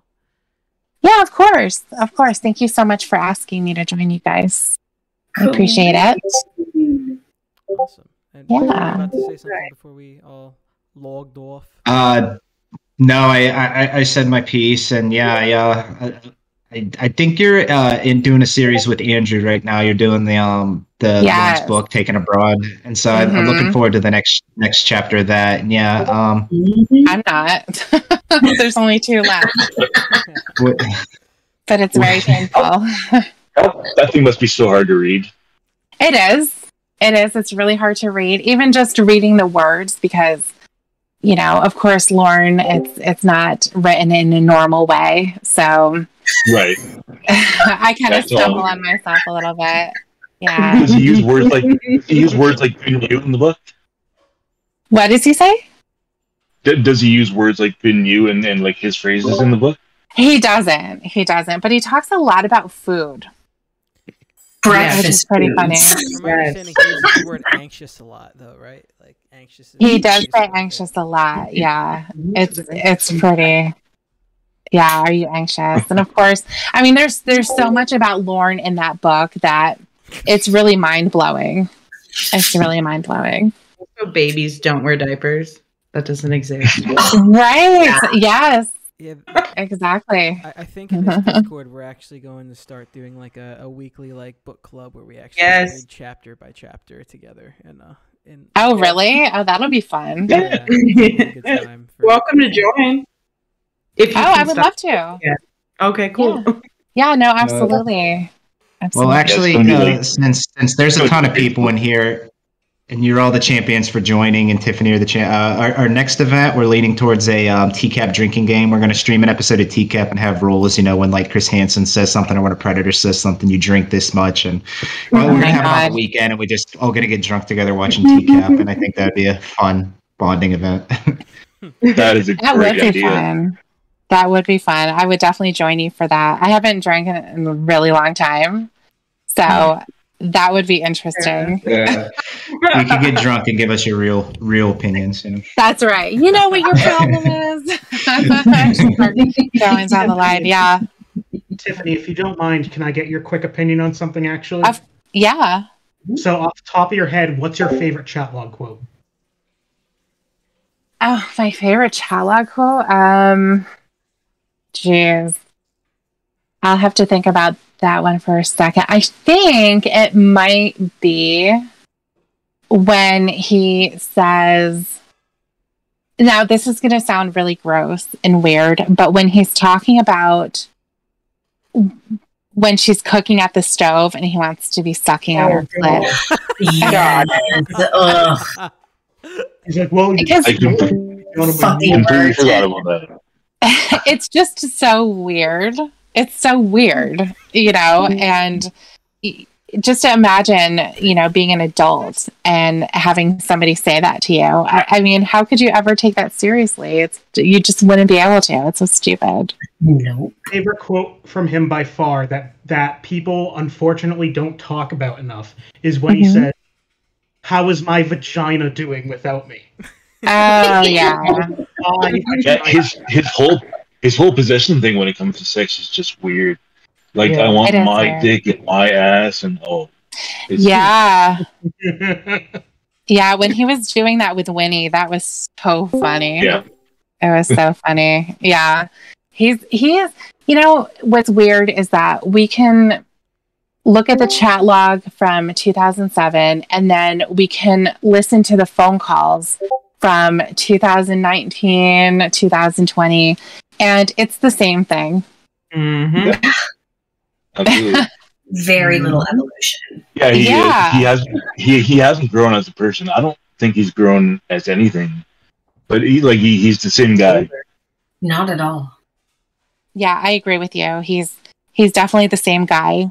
There's nothing about him that's matured. And I think that's what keeps him staying there. You know, I think even when he doesn't believe what's being said or what's happening, he believes that the person on the other line cares about him, that they want to get a reaction out of him, that they want to spend time with him on the phone. Because he's even said that to Winnie, like, I know you wouldn't cheat on me. I know that you say that to get a reaction. It's like, why would you even bother? It's very bizarre. Yeah. And that's kind of why I asked that question about your character earlier, because I would break for sure. you're a strong one.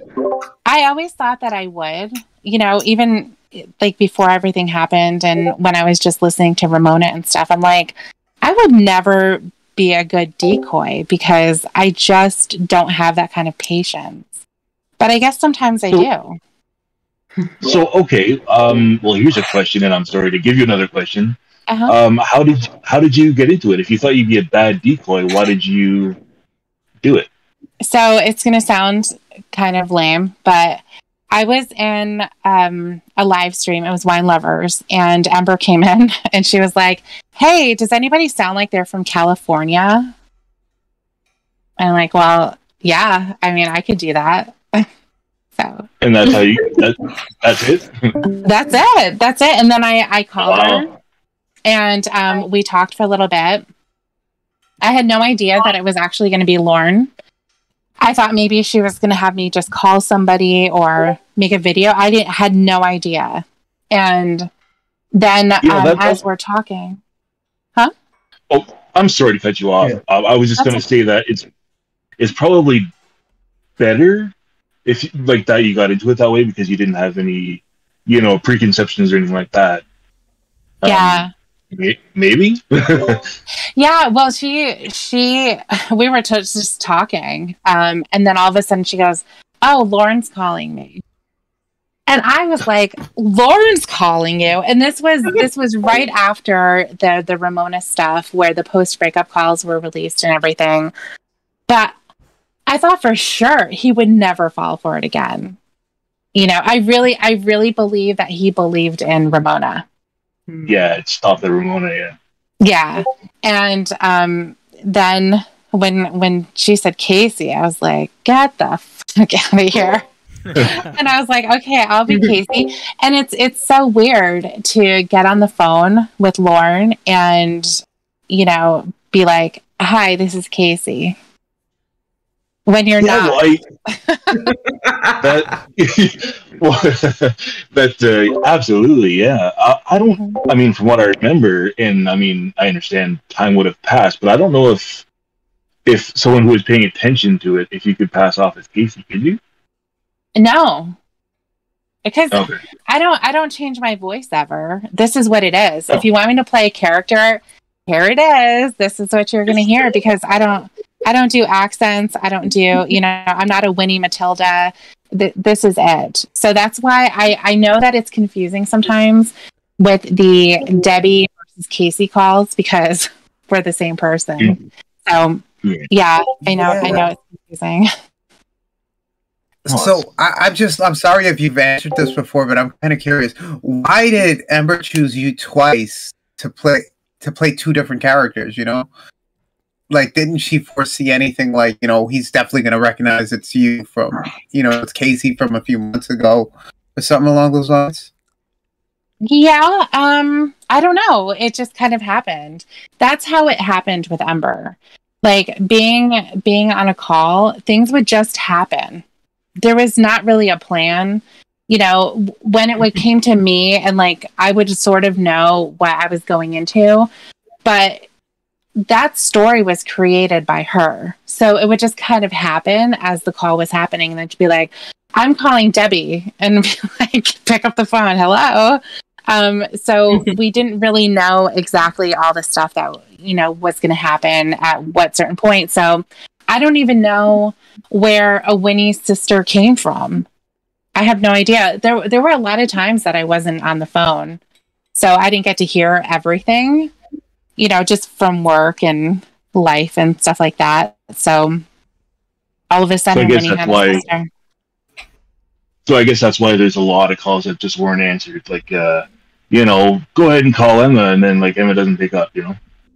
Oh yeah, well, I mean, Lauren. Whenever Lauren called, nobody answered because we had to record it. So he never called you? He would call, but I would never answer. Okay. And that's one of the things that he would get pissed off too about, because everybody would answer whenever any one of us would call each other. We would always answer, but whenever Lauren did, nobody ever did. He screams that in the call too. He does. Yeah. And he knew that I was Casey. He knows. He said it. And all I did was say no. Yeah, well, he seems to have a clearer brain when he's drunk. Like he, like you were saying that, like at the end of the TSA call, he knew. But when you listen to it, it's almost like he catches things when he's drunk. Like that call. There's a lot of stuff. Yeah, there's a lot of stuff that he caught. I thought, anyways, in the TSA call, just that drunk. I don't think like if he was sober going into that, I don't think it would have worked whatsoever. Yeah, no, there was a lot of stuff that worked just because Lauren was drunk, for sure. Yeah. And he was drunk a lot. A whole lot. Yeah. I think he drank more than I thought he did. I think he was a daily drinker. If not, maybe every other day or something. But it was definitely more than just the weekend when he would go with Tony. Do you think that he was drunk driving ever, like as at his job? Because on a couple calls it does sound like he's affected. I know that he, it's possible that when he woke up in the morning he wasn't exactly sober. So it's possible at that point, if he were to do that, he could have, blown a bad test. But I don't think that he went driving while he was drinking. So I don't think he. Yeah. Oh, sorry. It's totally irrelevant, but I have it on my mind. You brought up Tony. Mm-hmm. It was in one of the calls he mentioned that he would go over Tony's house, but when he was there, they didn't allow him to use the bathroom. Do you have any insight on why that is? I don't know. I know he has said that it's because they have a septic, and I believe that, a septic, I know if you don't treat it properly or maintain it properly, it can be kind of touchy, as if it's going to back up or something like that. And so I think that could have been the reason why. I think also they just didn't like him. I think that's because I can't imagine that her, meaning Wendy, having her family over and saying you can't use the bathroom, because she had a daughter and she had a brother, I know that she was close to. So I just can't imagine that. But for Lauren, I can see them saying you can't make them go outside. It's just so bizarre to have company and you're like welcome here. I'm just not allowing you to use the bathroom. It's just a very bizarre dynamic.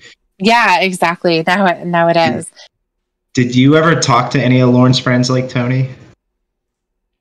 No, I didn't. I only talked to Roy. Did he ever try to get you to? No, he didn't. That's surprising. He didn't. He had me on the other line. Huh? Yeah. Oh, I'm sorry. I just said he's probably jealous of other people, other guys. Oh yeah, and I think too he was kind of afraid to have Tony on the phone because he didn't know what Tony was going to say. So he could have he called me a young cunt. Jeez. Isn't that lovely? Yeah. I love the young description. Right. I know. Yeah. I know. Exactly. Yeah. They're definitely two of a kind. Do you kind of also irrelevant, but it's coming to mind. Go ahead. Hello. Okay. Hello. Go ahead. Okay. No, you're cool. So based off of what you were saying about Tony, do you think that Tony met Molly? Molly up in MySpace world? Yeah. Do you really think he met her? I don't. Or any of the other girls? Okay.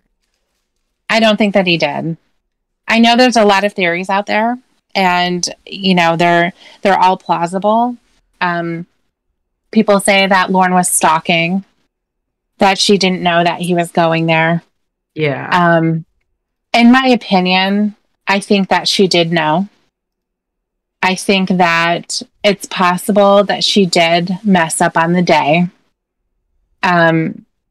I also think that she perhaps, wasn't really that interested in seeing him either. And maybe wasn't interested in having another meeting place, because that's why I kept harping on that. It just didn't make sense to me that he's going to drive all that way when he doesn't have money and spend the night at a hotel, pay for the gas. The guy didn't have minutes on his phone. Again, this guy cannot keep minutes on his cell phone to save his life. So Molly didn't have minutes for Molly. He didn't have minutes for Kayla.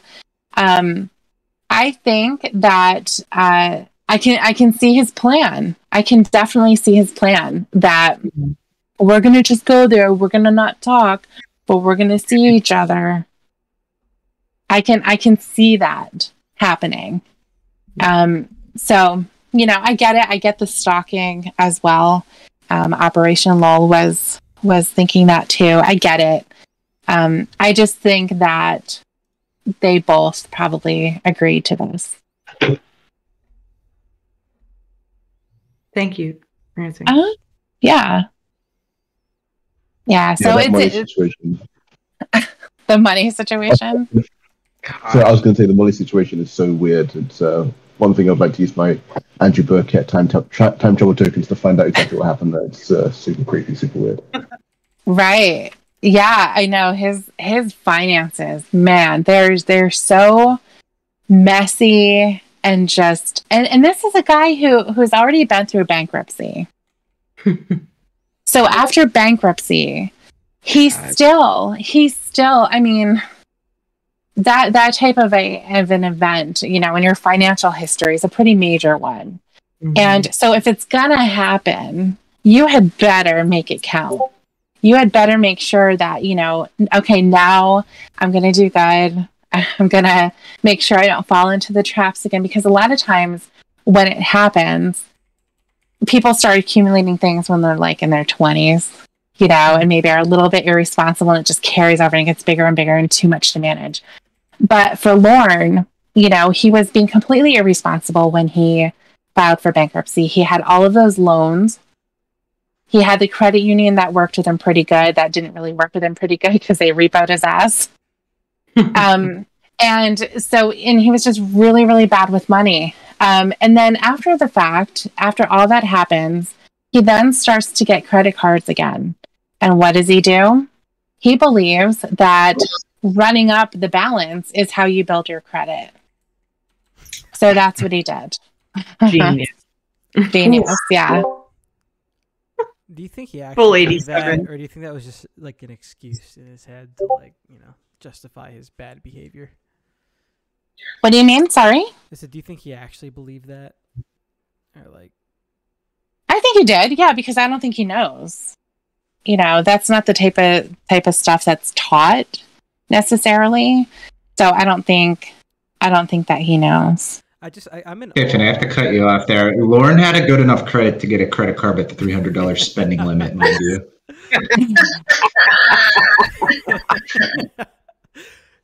He had enough, or he didn't have enough on that credit card to get him enough gas to go there and back again, though, unfortunately. So. He didn't. He didn't. So that is interesting. I wonder what happened to his that credit card. He loaded that thing up, buying beer. I bet you. Beer, bracelets, yeah, cigarettes, lamps. You know, he weren't going to bring you any pizza. That's speculated that it was one of those credit cards that you have to send them money, and they like put it on a card, like one of those credit cards. That's what she said. Oh, like a secured card. Yeah, like a prepaid credit card or something like that. But he didn't have money to begin with, so he wouldn't have been able to afford putting that money down on a card like that. He may have had a little bit stashed away still in all that money. I don't know. Oh, he was eating bologna sandwiches, and, you know. Right. Yeah, didn't even have a bed. I think no, he didn't. That's a lifestyle choice on his part. I don't think that. I think money. He might have not.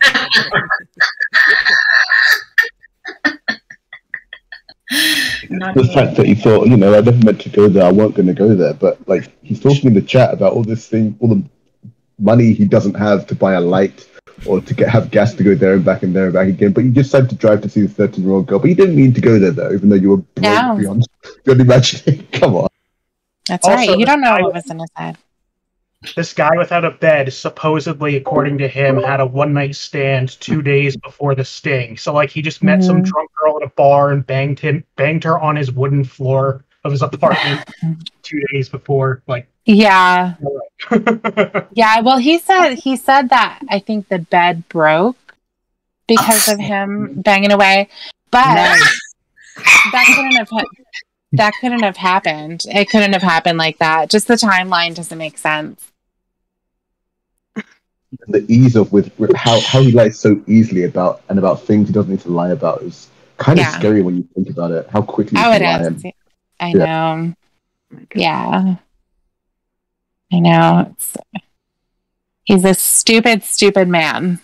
He sure is. best lines. I think was it what was the date he was going to go on, and Ramona was going out with the therapist. Was it Jenny from Walmart? And he said, Jenny from Walmart. That's the one. Yeah. That's one of my favorite calls, I think, because they got him so good with him having to come up with the lie that Tony is the only one with her phone number, and like he could not get out of that. It was great. It's so funny. Yeah, that's my favorite kind of calls where he just gets backed into a corner and he just can't get out of it. Like I think Will confronts Lorne is another one of my favorites. It's just like he's nothing to say, and it's just backed into a corner. Fantastic. Yeah, but with that call, sorry to cut anybody off there, but with that call, it's a male, and Lorne is totally different with males than he is with females. Yeah. Yeah, so that's a great call. Don't get me wrong, but it's different a little bit. Yeah, it's always interesting to hear Lorne interacting with guys because it is a totally different. You know, in 1 second he's wanting them to come up there to get into a boxing ring, and then, you know, I think Reborn mentioned this on his stream that, you know, then 2 seconds later, or you know, half hour or whatever, he's asking him to be the best man in his wedding.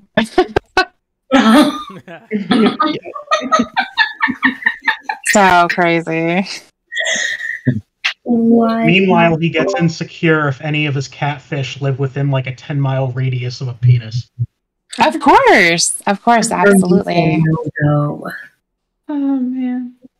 Yeah. Did you ever find Lorne charming at any point? Did I ever find him charming? No, I don't think so. I think there's way too much there on the other side of that I just wouldn't find anything charming. You know, I thought it was funny sometimes when he would write his poems because he wrote a lot of poems, and he always wrote them down on paper and then he would take a picture of it. Now, as long as his wiener wasn't in the picture, that was a lot better. But yeah, his poems, you know, they're very immature. Like, I'm not a poet. I certainly couldn't write anything like that. But they're all very just rhymey, very basic. But he loved to write those poems. So, you know.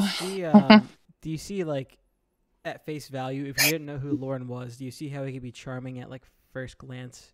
Like, if you didn't, like, you know his history or know the person. Like, charming how? Like, in person? Yeah, like, I've heard it, like, from people that, like, at first impression, he could be potentially, like, you know, like, a little charming or a little, like, you know, interesting. I think he's just kind of a friendly person, you know, just on surface level. He's friendly, just he'll yuck it up with you, you know, but he doesn't really have anything to talk about. Yeah, so you know, he's It's bizarre when you think about it. Yeah, like the whole Boston cap thing, right? He's walking around wearing a Boston cap, and you know, I'm sure that happens. Like, you don't have to be a fan or whatever, but like, if you were to be like, oh, you know, did you watch the game today? He'd be like, oh no, I don't even watch baseball. You'd be like, well, what the fuck are you wearing that for? You know, I mean, he could wear anything. They have hats for anything, and he chooses to wear that. Sorry, go ahead. I have that conversation like daily with my Boston cap. Like, are you into the World Series? Are you into Boston? It's like, no, I'm in a pedophile cult. Right, exactly. I see. Honestly, though, like when I get asked about my Boston cap, because I'm not a baseball fan either, I just have to default to like, no, I don't even watch baseball. So. See, you do it. You bring Lorne to people who don't know you're talking about Lorne. Yeah, I can't explain this to strangers. It's just impossible. It just doesn't. Definitely not. Right. Definitely not. It's funny to me because I'm actually from Boston, so the first time I saw T-Cap, the whole Boston cap he was wearing didn't even faze me whatsoever because I see it so regularly. Yeah. Until like a few minutes in, that I was like, wait a minute, they're in Kentucky. You know, that like why the fuck is he wearing a Boston cap? But now, like, crazy because even as a Bostonian and as a Red Sox fan, like I associate that hat with Lauren Armstrong as much as I do with the Red Sox. Dude, it's a holy artifact, you know. It is. It is. And I'm actually a Boston fan and I'm a Patriots fan. So it would just kill me to see their hats on the top of that lumpy head. I hated it so much. And I think when he went... Huh? That's what I was going to say. Even something as small as the Boston cap, not to forget, if you got caught in a situation and your hat was so famous, you wouldn't even want to hear the word Boston again. But I think during the new Reborn saga, he bought a new one and he put something on his head. Like, he did? Yeah. Well, let alone the whole Boston thing. He ruined his birthday for the rest of his life. I love that. I love that. And Nick Hungwell, no one has asked my ethnicity. This is not Joran. So. Oh my god. Yeah. No genie talk either. Well, what is your ethnicity? No, I'm playing with you. You don't have to answer. Right. It's generic. How about that? I'm a generic white female. Cute, Bill. Good. What? No way. What? No way. Now that guy is funny. I wish we knew more. I mean, I do too. He's kind of I do too. I love his acting. I love his glass eye. I want to know the story behind his glass eye and why he has it. Is it a glass eye or is it just a lazy eye? It's a glass eye, at least from. Is it? Okay. Yeah. Okay. Some people speculate he's a Vietnam veteran. I don't know if his age aligns with that or not, but okay. Yeah. He's Kano, man. Brother John, Joey actually disproved that himself because Michael Willis's birthday doesn't line up with that at all because he would have been 17 by the time that the U.S. completely pulled out of Vietnam. Oh, okay. So that doesn't align. See, I've heard a bunch of different theories about his eye, but maybe it is a lazy eye. But I've heard he lost his eye. Go ahead. He lost it in Mortal Kombat, man. He's Kano. Oh yeah. What? No way. That's my favorite. I feel like I pull that one out too sometimes. The what? No way, just for no reason. Of course, online. Right. Just the fact that the guy with the most notoriously awful acting actually got away with it, like Scott. I know. Yeah. Oh, I can't be happy about that, but there is a dramatic irony. Yeah. And his exit was epic too. Oh, falling it off was yeah. Stumbling off this. Yeah, that's. I would have loved if he. We've been watching. I visited that house. Oh, right, you did. You have a photo there, right? Yeah. We've been watching some I don't know what you'd call it, YouTube TCAP adjacent type videos, and sometimes watching them it really feels like a bit like a joke, but then when you go back and watch TCAP stuff it feels the same way. It's just because I'm so used to it.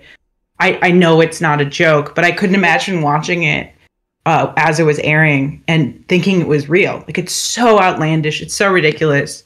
Some of the guys are really just like, wow, he really did that. Good news. I know. Cut you off, but actually, that sparked another question for you, Tiffany. Are you into any of the vigilante predator busting groups at all? Like, do you watch any of their content, or do you have a favorite channel? No, I haven't gotten into anything like that. I think. Oh my gosh, I've seen some things, mostly from the UK, I think, and I think they're so wild because they just will start screaming and running at this person, and you're like, what the fuck? So I don't know. I think sometimes they're a little obnoxious, to be honest with you, but I don't really know a lot about them or anything like that. So no, I don't really follow anything. I'd have to. Basura. Yeah, basura. I'd have to agree with you on that. They are obnoxious, but I kind of look at it like a train wreck, where when you're watching it unfold, you just can't like take your eyes off of it because it's just absurd and so ridiculous. But like you just can't not watch it when it is presented in front of you. You know, it's like, oh my god, I need to see what's happening here. Most of the predator groups I see out, most of the vigilante groups I see out there, they are incredibly irresponsible.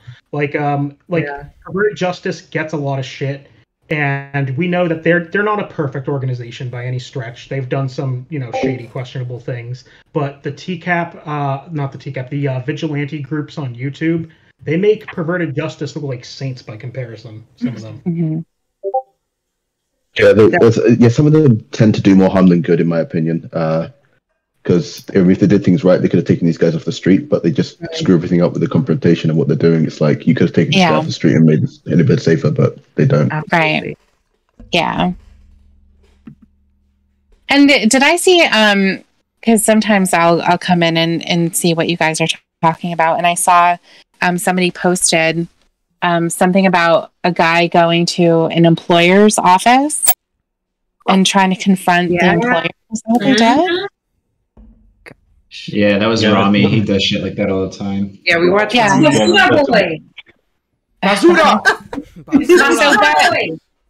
So what ended up happening with that? Did they talk to anybody, or did they get thrown out of there? It was at a TSA airport or something like that. So they couldn't get to the They couldn't get to the ramp agent manager, and then around that time, I fell asleep with the TV on, so I didn't even get to see what happened. Okay. Punch him! Punch him! He's done that in the past where he went and confronted their employer and he was secretly filming it. And then the dude's like, wait, are you filming me? And he's like, yeah, I'm about to get your restaurant rave reviews. And he's like, dude, I don't want to be associated with this. And it's kind of fucked up that you're secretly filming me. Yeah. And then everybody in his chat's like, oh, you're a pedo sympathizer. And it's just ridiculous. These communities are toxic. And I can't believe YouTube still allows this shit. Yeah. Now I've seen what was going on with Mr. Peanut Butter, and he got involved with one of those predator poacher groups, and I had seen somebody had posted a video about him, about exposing him or whatever, and in the comments, I mean, they're pretty wild. Mr. Peanut Butter? Right. Yeah, get those wrenches, everybody. I didn't know about this. I'm gonna research. Thank you. Yeah. But I mean, it was, I guess, because he got involved in one of those. And I've got to say, the TCAP community is very tame compared to these other guys. Yeah. So, just even like us, like the group of us, it's very tame. It's pretty crazy. I hadn't really gotten involved with any of that. I just saw it from just just a glance, but I don't know. I don't remember which brother, but one of them, while we were talking not too long ago, said that they suspect people that do those types of vigilante justice but might be predators themselves, and it's kind of a way to absolve themselves of their guilt, but also to kind of hide it and obscure it. Mm-hmm. Well, I mean, it certainly could be. It would, it wouldn't be just all the guys like Joran, Mr. Peanut Butter, those accusations. I think one of the moderators on the Hanson vs. Predator subreddit as well came out, and something that happened. So maybe something to that. Yeah, it could be. Definitely could be. I don't know. It's all crazy. That was true, by the way. I was the one who made that expose post. Oh, wow. About Mr. Peanut Butter? No, about the mod from Hanson versus Predator. Oh, okay. Gotcha. Oh, snap. Yeah, I mean, certainly, it wouldn't be the first time that somebody who's involved in a community like this, or in law enforcement or whatever, is actually the one doing the problem. Right. Mm-hmm. Luckily, that doesn't survive long in this community, though. Pretty good at weeding them out. Yeah, I mean, hopefully it's happened a couple of times. I mean, I think that everyone has to take their online security within their own hands. You know, if somebody's being inappropriate, then you tell them to fuck off. If you can't do it yourself, tell me and I'll tell them to fuck off. Like that, you know, that's what we do.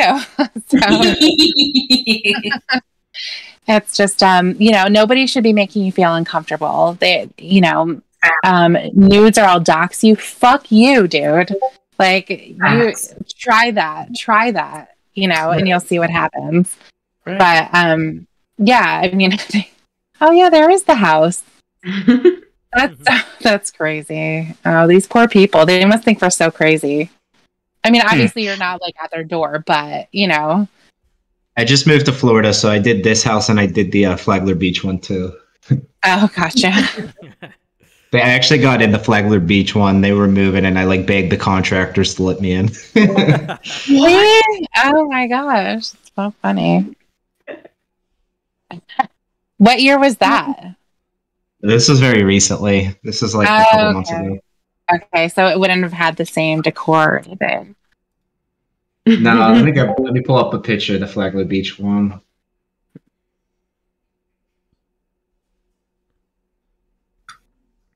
You could all keep talking. I have to look for it. You okay? Lol. Yeah, okay. Yeah. You know the property value on that house? Oh, okay. Tiffany, have you been listening to any calls recently? Or like which calls? You mean the Reborn ones? Any. Yeah, Reborn too, definitely. Oh, yeah, I try to catch, usually I don't ever catch things live. I try to if I can, but the Reborn ones I usually, because he doesn't do it on his schedule really. Mm-hmm. And so I always end up, if I see that it's live, it's usually just ended or whatever. Yeah. So, but yeah, the Jamie robot calls are fantastic. They're so funny. I was listening to it at work today. Yeah. Yeah, they're so funny. You just can't believe that this guy is actually talking to a robot. Right. And the robot is so sassy. I love it. Yes, definitely. Oh, great. I know. He's that is Jamie. Huh? Sorry, I was just going to say those calls give me faith that he'll never find anyone in real life, because if you're so desperate and so lonely to talk to a robot, I think you've pretty much given up right there. That's the end of the rope, isn't it? Yeah, I mean, but he would if he could. He just can't. Just because he doesn't have that personality. I think he's too damaged in that way. You know, it's never happened, so it's never going to happen at this point. Yeah, and even when it is real people, like the whole Nikki situation, I remember reading the document from probation, and it's craziness. Like, she didn't even know that they were in a relationship, and he's given her thousands of dollars and tried to call her, like, shoot. I mean, same thing he did to you as Debbie. It's crazy. Yeah. I know. He's very possessive, and he's a stalker. Right. He's definitely a stalker. I mean, all you need to do is give him a smile, or lend him your lighter so you can spark up a cigarette, and all of a sudden you're in a relationship. You're due to get married and everything. It's one of the things I can't quite put my finger on where that comes from. It's so possessive, and he's so quick with it. It's no, he I think he's just so desperate that he looks for any sign, like a positive sign from a female. And then he'll cling on to that, because remember when he was talking to Ramona and he was sending her 1,000 shower videos, and he said, "I remember what you said too.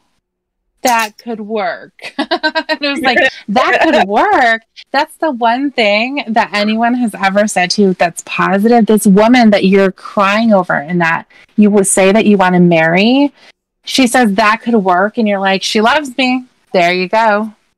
But that's what he does. He takes any little indication that that you care and you're in love.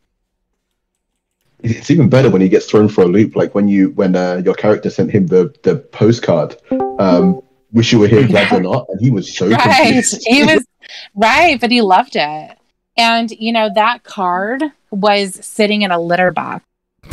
Like I didn't send it. Somebody sent it from Florida, but it was sitting in cat piss.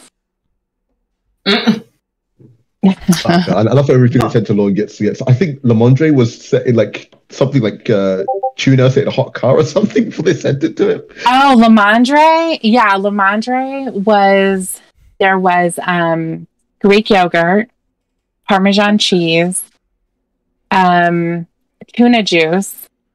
It was put in the trash, so it had like egg shells and stuff on it. Ugh. And then it was put into a bag, like a plastic bag, sealed. And then it was left in like a hot car for a couple of days. And then it was mailed to him, and he put it right in his mouth. No, for what, dude? That's fucking nasty. Yeah.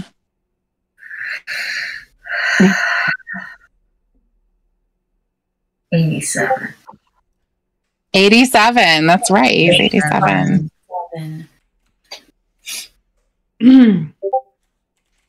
So, Tiffany, do you have any kind of insight on the whole dragon word thing? The what?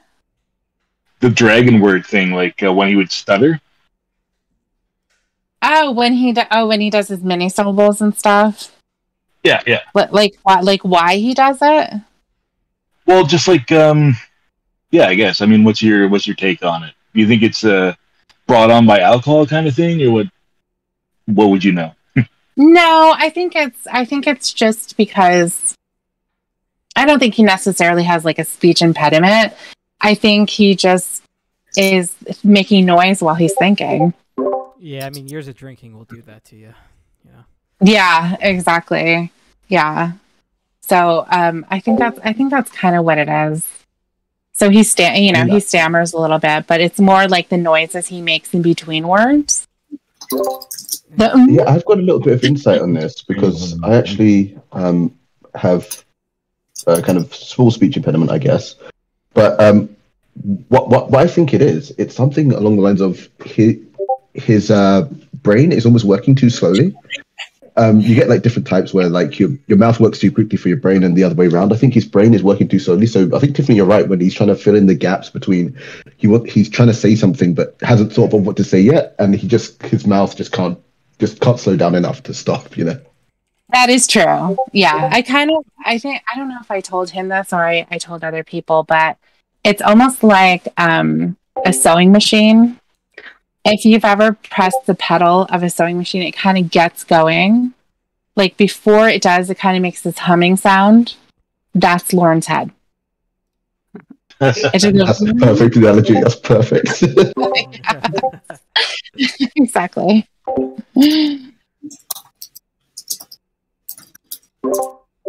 Yeah.